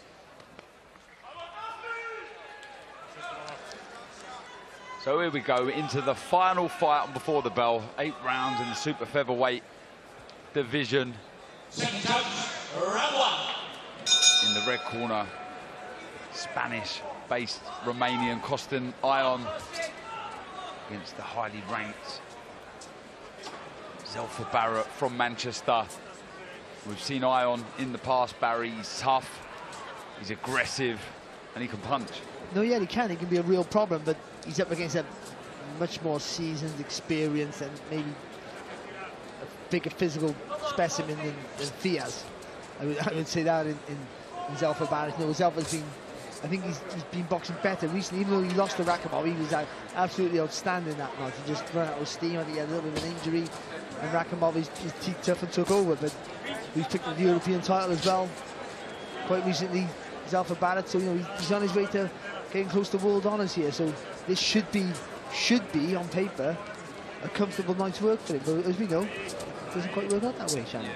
Yeah, I like this round so far. I really like Zelfa's style. I like how he uses the whole ring, and I love his feints before the attacks. He's trying to work out what his opponent's going to do, and then go from there. Yeah, he's very much a fast twitch fibre fighter, isn't he? Zelfa, everything's twitchy and fast. The left hand whips out really quick. He whips that right hand and the left hook over the top when he commits to a combination. And he's not a huge puncher, but he's a snappy puncher. Yeah, generates his power from his speed. We see when he dropped Rakimov with that lovely shot, generated by that fantastic hand speed. But it's a good attempt, good approach, from Yan. We see against Akib Fears dropping him in the 6th round of their 8-rounder. And sometimes when you're boxing a shorter fighter, which I haven't had much experience of myself, but neither does Shannon. But you've got to keep that jab, force him to come underneath that left hand. And when they come underneath, that's when, especially for someone like Zelfa, who whips that right uppercut in beautifully, that's what you want. You want to force him underneath your left hand. So constantly keep that left hand as a potent weapon. Yeah, using it well. Barrett, sharp double jabs. Yan trying to look for that right hand over the top. Good attack, 2 shots, dropping to the body afterwards. And it's that variation of the jab. It's not just one solid, it's a flick jab, and then he'll push it out. Yeah, and this, as you said, the variation, he went to throw the jab right at the end. He flicked it over, made it into a left hook. He's in tremendous shape. Yan, we see him at the weigh-in yesterday, put his head into Zelfa Barrett. He's trying to get into the head of the Manchester man who's ranked so highly, certainly in 2 of the governing bodies. I think it's 13 in the IBF. Good right hand though from Yan, right on the 10-second clapper there. It's been a good round here, Barrett, except for a few little shots here from Yan. It's been a really good dominant round on the jab here. Yeah, respect shown there. After the first round, it was a good right hand, some good work to the body from Yan, but the jab nullified most of that movement from Yan in that opening round. quiere moverse para acá. No quiere moverse para acá. Coge aire. Muy bien, está trabajando muy bien, ¿vale? No busques tirar un golpe por la derecha, esquiva y luego sigue. ¿Vale? Muy bien, esta distancia, apretando, está rápido. Y ahora hay que ganar más claro. Cuando está es como le hace el papá, que está haciendo derecha. In the corner, second of Ion. John O'Carroll, former world title challenger. And look at that, bottom left of our screen. Haney Prograde, December 9th, San Francisco, live, worldwide on DAZN. Do not miss that one. What a fight we have in store. Back to this one. Zelfa Barrett versus Costin Ion. Second round in the super featherweight division. He literally, Zelfa did everything that Shannon mentioned before the fight started. He used the ring really well. He feinted, that feint he does before he threw the jab. So, yeah, she's full of herself in the game. I like how Ion, he's cutting off the ring. He's not following Zelfa, he's cutting him off. But I would like to see him cut him off and close down the space. Yeah, but see if Ion can sharpen up those feet. And again, that's a demonstration of how to throw a jab sharp. And with the jab like that, and look how fast, he might come back low, but look how fast he comes back. So, you know, with the jab like that, that just frustrates your opponent to punch when he doesn't, out of necessity rather than when he wants to. So you can set up an attack, and that gives you better rhythm and timing and strength. But when you have to, when you feel like you have to throw, sometimes it's a little bit rushed and you snap at your shots and you shorten your punches and you make mistakes. Nice piercing jab to the body from Ion. That's a shot I think he'll use more in this. The team urging him to throw that more often. You can see as Barrett moves, leans back slightly, that target is there. So can he target the body as he does again there, Ion, more often in this fight? Just like himself, just step a little bit with the jab. I think you got enough space and timing to get away with it. Just a little, just get the front hand and foot working and use them together. You can see height-wise, Ion, Shannon, short, stocky, being a shorter, stocky fighter yourself. What advantages do you feel a shorter fighter does have than the fighter and the taller fighter? Yeah, I feel like we can be quite explosive. I quite like them a little bit taller, to be honest, and I like to use the overhand right, but just if you set it up right, using that jab and bringing that right hand over the top. Barrett just looking to hold the centre ring a little bit more, piercing that jab to the body. Good variation with that lead hand. Getting the pressure Barry from Ion on that front foot, forcing Barrett back. Yeah, and he is, but he's not forcing Barrett to panic. So even though he's walking, trying to walk Barrett down, he's not making him work harder than he needs to. Yeah, Ion, he does have a winning record, 10 wins, 5 KOs. I mean, that would surprise you. You see the pressure and that physical strength that he has, and the 4 defeats that he has. Never been stopped, never really been hurt. Stocky, aggressive. See the nice high guard, taking a couple of shots to the body there, just round that right elbow of his. Good work up on Barrett. I think even the feet there, he sort of half took a left hook, but changed the direction all the time. He's going to confuse Ion. Nice right uppercut followed by the left to the body. Good work from Barrett. Good pressure from Ion. Good fight. Yeah, I think really good variation from Zelfa as well. And I think when he's catching those shots, I feel like he's got the speed to return and then get back out if he wants to stay on the outside of the ring.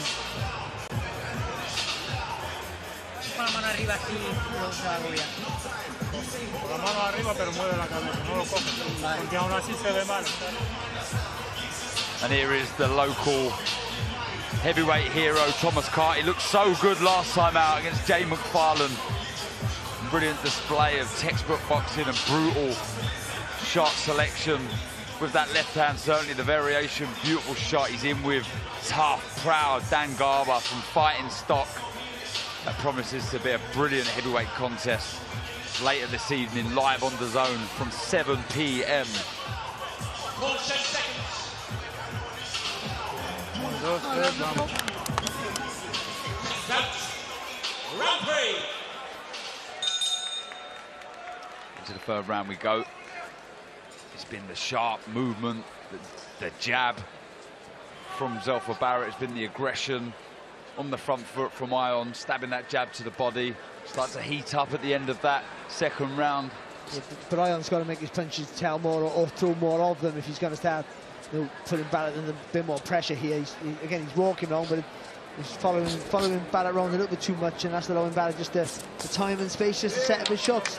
Yeah, I think Ion is trying to get in, but as he gets in and throws his first initial punch, Zelf is gone, so then he has to reset and start again. Yeah.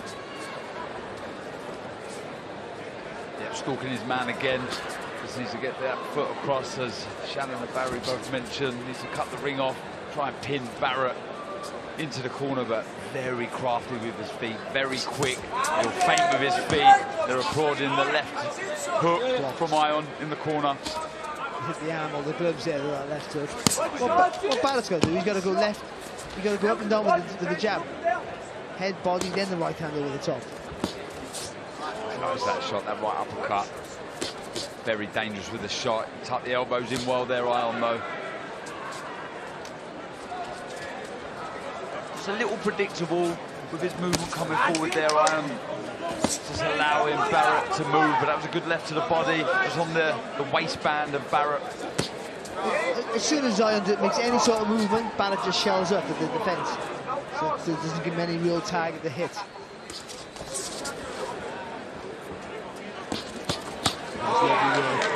Chipping up there with the left hand there, Barrett. And again. Little jog from Ion, as if to say, yeah, he didn't hurt me there. Again, stalking his man.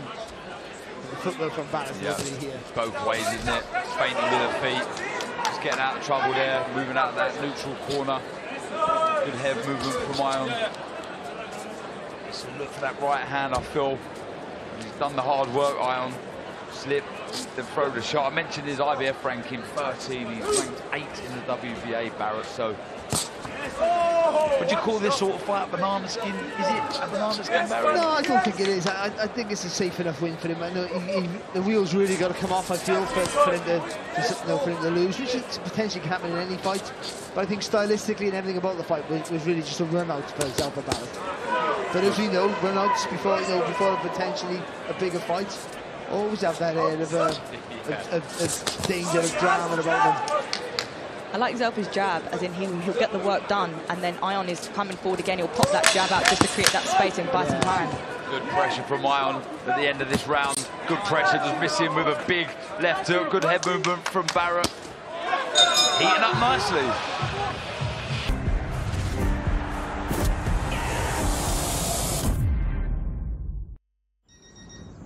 Quaker oats feed more than your body. They feed the fire inside. Quaker. Oats are good, but start putting it together like you're doing now, okay? Go through the gears slightly, not too much, yeah? As the rounds go by, get stronger, okay? How do you feel? Keep pumping that jab, look to work off the jab. Where's the right hand? Yeah? I know sometimes the defense is not there, your speed will get through. If you feint him and then you look, yeah, you read it. Let's go. Round 4.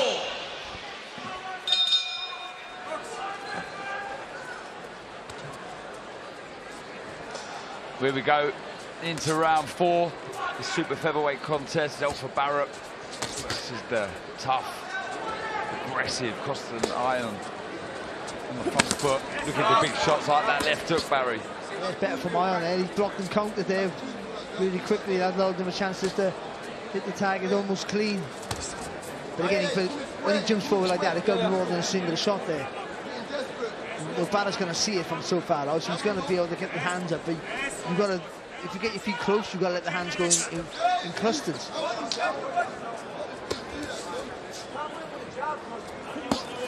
There's that right uppercut, beautiful shot from Barrett. Good variation shown there, good hand speed. He took him well, tucked up well. Ion, a little step back and he's back on the front foot again. No nonsense from Ion. Well, I say about Barrett, could he whips his shots in? I think he's a snappy puncher rather than a big puncher. So if you see it coming, I think there's not enough weight in the shots. You can brace and take it. It's because he throws you with a whip. Sometimes the shots you don't see them. That's when he gets them. Yeah, and I was going to say that Ion needs to start making some adjustments to get some for the punches to land. But I feel like Zelfa he's got an answer for anything that's coming his way. Neglecting that jab to the body, maybe, Ion? Single shots, I think that's the issue. He's throwing one shot to get close and expecting Barrett not to move. Yeah, I think it's come low and then bring it high. This was a big right uppercut there, Barrett. Really throws it well, and that is the shot for Ion, who is shorter than Barrett. Really. But that was better though. An injection of pace in the feet there from Ion, so he just did a little sharp, little movement, little feints. Got him closer to the target. There's a good right hand there inside Barrett, really willing him on. John O'Carroll in that corner along with the rest of the guys. You can hear him in that red corner of Ion, and he's responding well. He's trying to get close to Barrett, but the speed of foot from the man from Manchester, Barrett, very impressive. He'll be a little bit busy with the jab here now, Barrett. He's comfortable, but allowing Ion a little bit of success here will fill him with confidence. We know momentum can swing quite easily in a fight. Just keep him in check. Good little pocket of work here from Ion. Yeah, it was a nice long left hook on the right hand, but it was the left to the body. Look, the most eye-catching of the shots. He took it well. Barrett moves back round, tries to get closer to that centre of the ring. Looking to screw that left hand through the guard of Ion. Barrett. Oh, he lands a nice left hook, Ion. Another reminder that he's still here, still fancies it.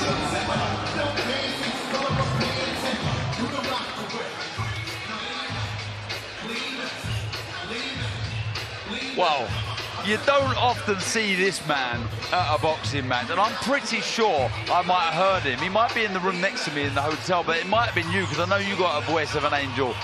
Barry, the great, the talented Ed Sheeran is here this evening, rubbing shoulders with a rich and famous Barry. Who would have thought? From Ely, is it Ely, Wales, Cardiff? Ely, Cardiff, Wales, in that order. You never would have dreamt it, Barry, would you? No, I think it's different. Because you're from London, you think, you think we're all living in little sheds, you know what I mean? And I was living in a shed, but not all of us were living like that. Well, we'll be seeing Ed Sheeran at ringside. I used to walk past Sheeran and give him a sandwich when he was busking. Did you walk outside Wembley Stadium? I never really, but no. I could have. It just shows you the magnitude of the fight, the main event that we have for you this evening. All the marbles, super lightweight. Chantelle Camera versus Katie Taylor, the rematch. Back to this one, round 5, second half of the fight. Top for Barrett, Austin Ion. Barrett starting to creep forward a little bit, certainly at the start of this 5th round. Well, Ion's trying to walk him onto something here, but I think Barrett's too clever for that. He'll just keep popping that jab out. Yeah, I see Ions, he just lowered that front hand a little bit. And that's the shot for me, the jab to the body from Ion, just neglecting it a little bit. He has success every time he throws it, and everything follows that shot, but a bit more intent now on the front foot from Barrett. Yeah, I think Barrett's will try to start putting his punches together a little bit more here. He's boxing fine. Yeah, I think he can start to go up the gears. Yeah, and he shouldn't he, as well? Not just he can, I think he should as well. Yeah, he's got the speed and strength to I think that will overwhelm Ion, because he's coming forward. You look at this and you know Zelfa Barrett is levels above, but do you feel he felt it would have been as tough a night as this, Barrett? It's not physically tough, but he's not having things his own way. He's not able to hurt Ion at all, Barry. No, well, it was good little work there from him. No, I don't think he would have worried too much about that, but I think, you want to look quite impressive and want close to show whether he gets a stoppage or not with some good work, and you can't see the stoppage coming here unless he lands a long left hook or something like that and Ion unravels, but I don't really see that happening. But you can throw more shots, you can look more impressive, more feints, as Shannon was mentioned earlier, more feints, and then rattle the combinations off it, show your class in that way. Yeah, he really is a joy to watch, Barrett, when he lets his shots go in 3s and 4s and 5s, blistering combinations to head, body, the uppercuts. I say a joy to watch. You can see why he's highly ranked in those governing bodies. Let's not forget, he's in the shot window here, Barrett, for some big fights here, so That's a good left hook inside from Ion.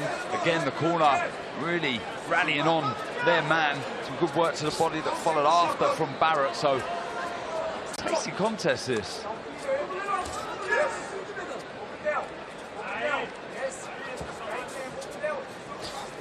And he has the luxury here, Barrett, that he can throw combinations, but he can still keep it quite from distance. He can still keep it quite long.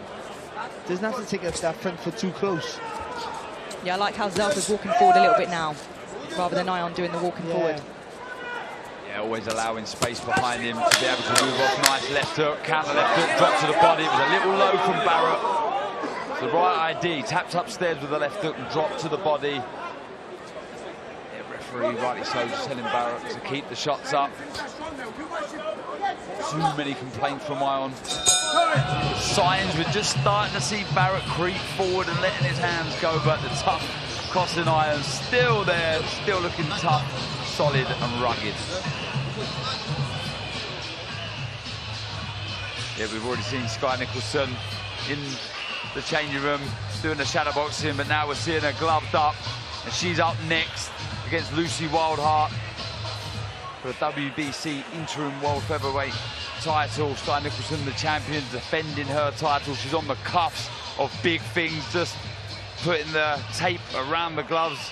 Eddie Lamb, fantastic coach. Bradley Skeet in vision there as well. Fantastic fighter, Bradley. Great, great man. Great guy to have in your corner, full of knowledge, former British champion. And we'll see Sky Nicholson versus Lucy Wildheart next, live on DAZN from 7 p.m. About 20 minutes time. Round 6. This good battle between Zelfa Barrett and Costin Ion.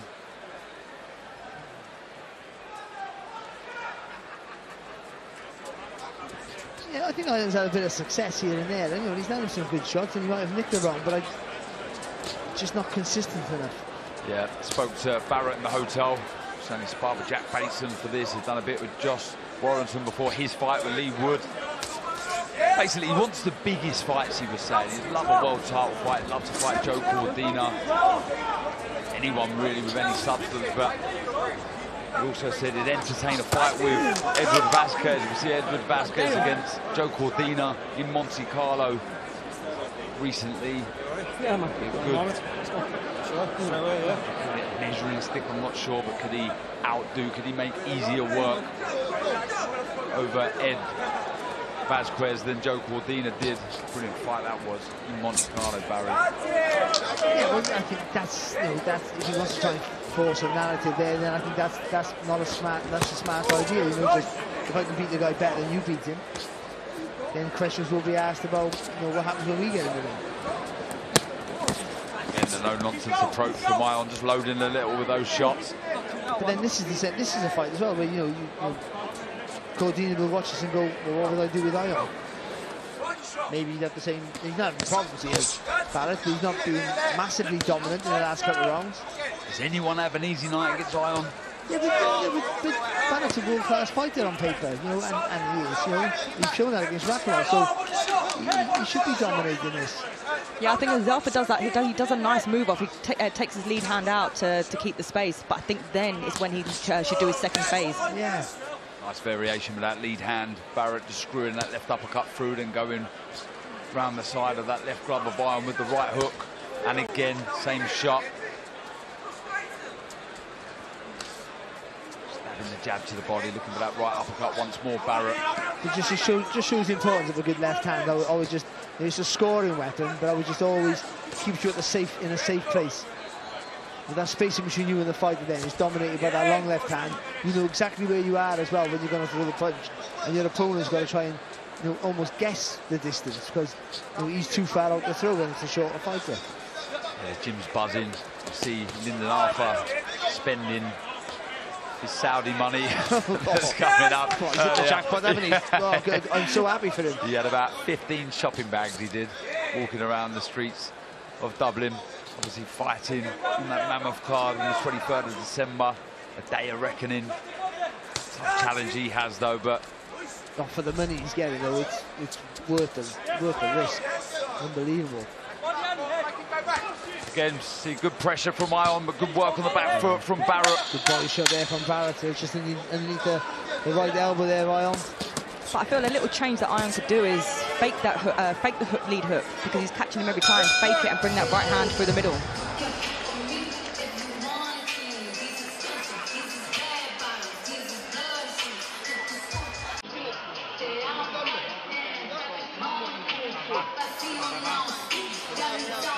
Jake Paul returns against August, Friday, December the 15th. Another one you can catch on DAZN. Busy, busy month, December. So much to look forward to. The one that Barry cannot shut up about. Sonny Edwards versus Bam Rodriguez the day after, the 16th of December. What a fight. I won't even ask you any questions because you won't shut up about it. It's my new Christmas day. December 16th, do not miss that one. Number 1 versus number 2 in the division. Round 7.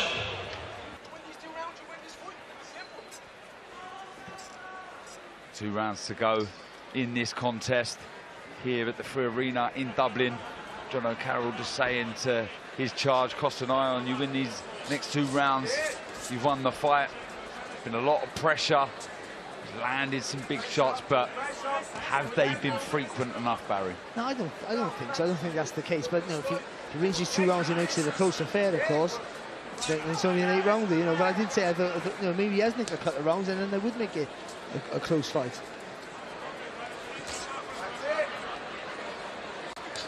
Anything you'd want Barrett to be doing more often, Shannon? I think now is putting the combinations together, letting the hands go, coming off at an angle because he's got good footwork, good feet, and then going again. I'd like to see a bit more from him. And on the flip side, Ion?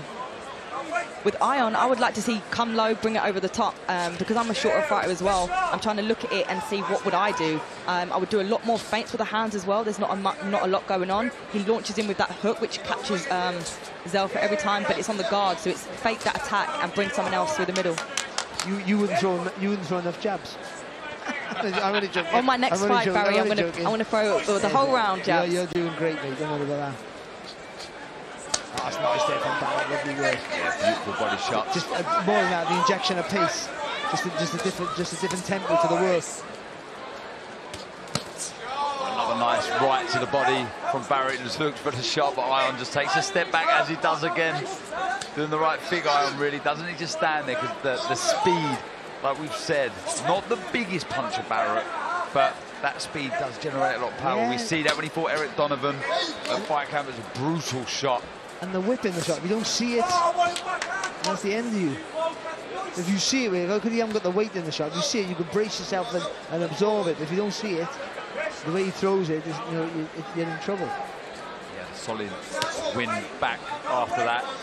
9th round stoppage from Rakimov. Beat Jason Sanchez back in April. He was on the Joe Cordina Rakimov card. Good work from Ion there. Oh, he walks onto a left hook. That's him to stun Ion for a second.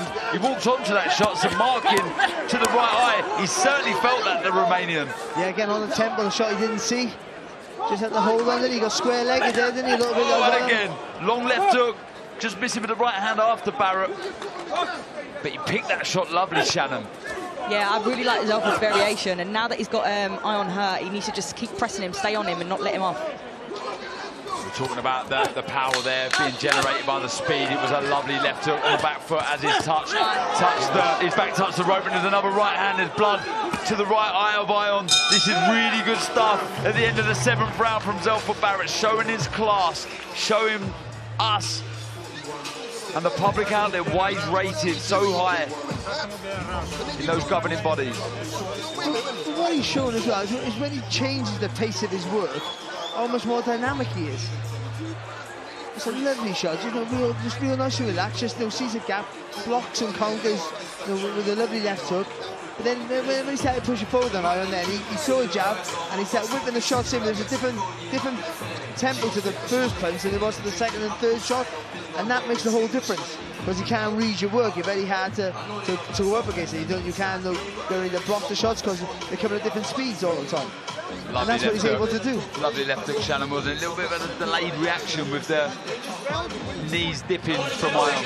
Yeah, he's got brilliant counters, but now let's see threes and fours after the when he blocks a shot. We're into the 8th and final round of this super featherweight contest here at the Free Arena in Dublin. The last fight on Before the Bell. Got a brilliant Before the Bell, we really have. It has been, actually. It's been really good. Really, really good. Yeah. Giorgio Fazioli winning his debut in crushing, destructive fashion. John Cooney doing exactly the same thing, winning his 10th contest. Emmett Brennan and Jamie Morrissey, I mean, take your hats off to both there. What a war that was. Emmett Brennan forcing the stoppage in the 8th round, and this one here to close the show. Zelfa Barrett, the highly rated, ranked super feather from Manchester against the Spanish-based, or the other way around, sorry, Romanian based in Spain, Costin Ion. He's been tough, he's been rugged, he tried his best to get closer and land some big shots, but the end of that 7th round was classy from Zelfa Barrett. That's good there from Barrett. That's it. Just trying to walk him down now. As long as he walks behind the punches, then he's always going to be in a safe place and push you back with the shots. Intelligent work there from Zelfa. Stabbing the jab to the head, then bodying, looking for the right hand over the top. It was good head movement, though, from Ion just to avoid the shot. Starting to up the pressure in this final round, Barrett, with that front foot, starting to force the pace a bit more. Good jab, good left to the body. Ion's struggling for a gap in here, isn't he? The right hand over the top, everyone enough on it. Yeah, they're willing him on. John O'Carroll in that corner, the red corner of Ion. Trying to get their charge going.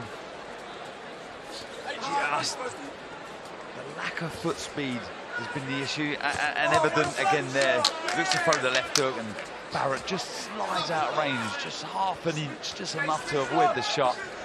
I like that Zelfa's punches are not all the same strength. He'll keep them light, and then he'll choose which one he wants to try and hurt Ion with.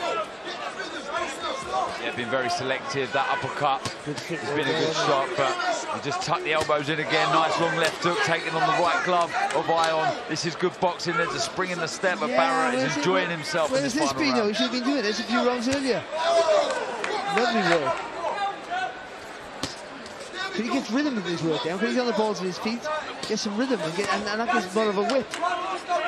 He's a real roughhouse, Ion, and I think this is winding him up slightly. The shot's making the Romanian fall into the ropes. He won't like this. He's desperate to land a big shot.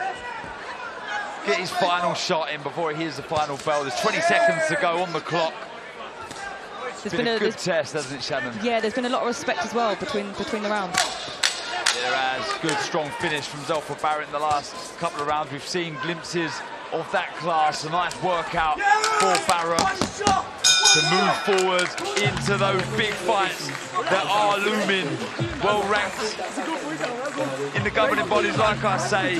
Ion again proving what a tough customer he is. Just lacks that foot speed. Yeah, really, really good fight. It was a good work. Here, just to finish it.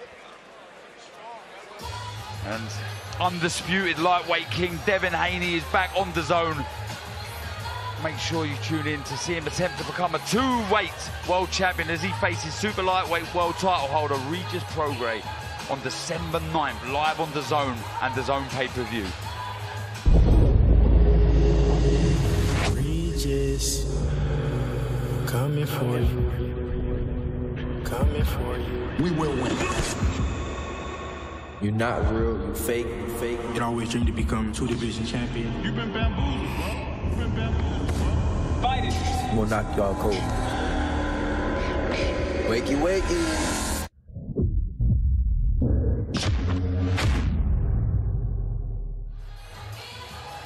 Big fight to look forward to on December 9th. Good fight to finish our Before the Bell segment. Zelfa Barrett versus the Romanian Costin Ion. Good solid 8 rounds in the bank for Barrett, and he can move on to the big fights that he's after. I think our MC David Diamante is ready.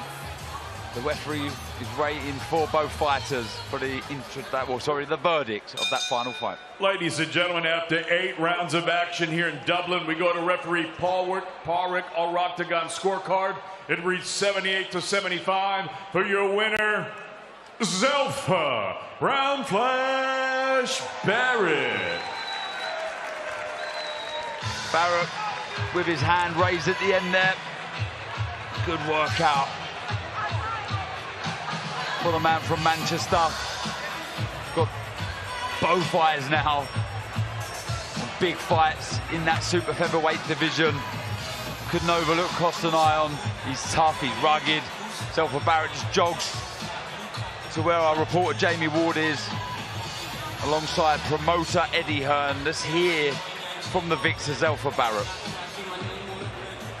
Zelfa Barrett, congratulations. Professional victory number 30 for you tonight. Overall, why can you be happy with that night's work? It was okay, you know. Uncle P's going to go through whatever with me, but, you know, it was good to get out, thanks to Eddie, Match and DAZN. But, you know, as Eddie says, big fight next year, man. He's a good fighter to, you know, blow the covers off. Costin Ion has been troublesome for some fighters of late. Like you say, maybe a keep busy fight ahead of next year in some ways, but why was it also important when you look at the bigger picture that you didn't take your eye off the ball tonight? Because, you know, I've got eyes watching. I believe, you know, I'm like a banana peel in this weight division. I'm a fighter where they need to fight me, that kind of a fighter. So I've got the best promoter in the world.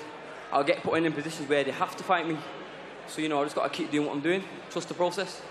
13th with the IBF, 8th with the WBA. You've built really solid foundations over the last 18 months or so, fought for a world title. What does 2024 look like in your mind?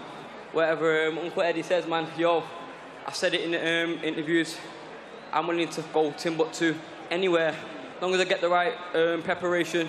If it's Nunes for final eliminator, perfect. You know, as Eddie says, it has to make sense. So if I'm fighting a big dog, hopefully there's something at the end of it, you know, so I'll fight anybody. I've told Frank Smith, I was saying to Eddie now, like, with the right preparation, I've shown him to rack him off. I'll fight anyone. Just give me the right preparation, the right carrot at the end of the fight, I'm there. Promoter Eddie Hearn, just a quick one from you. Zelfa never really shying away from a challenge. What must you deliver for this man next year? Yeah, just a big fight, simple as that, you know, and I was pleased with tonight, and good work from the matchmaker in Steve Wood as well, because if you're going to have a tick over, which that was, at least have a good night's work and some proper work in there. And he was a handful, you know, probably gave away a couple of rounds without even thinking about it, because he was just getting into his flow. So a good way to get rid of the cobwebs, a good way to go and have a nice little break over Christmas, get straight back to the gym, and for us, we must deliver him a big fight in early 2024. Bring on 2024. Congratulations, Zelfa. Well done. Zelfa.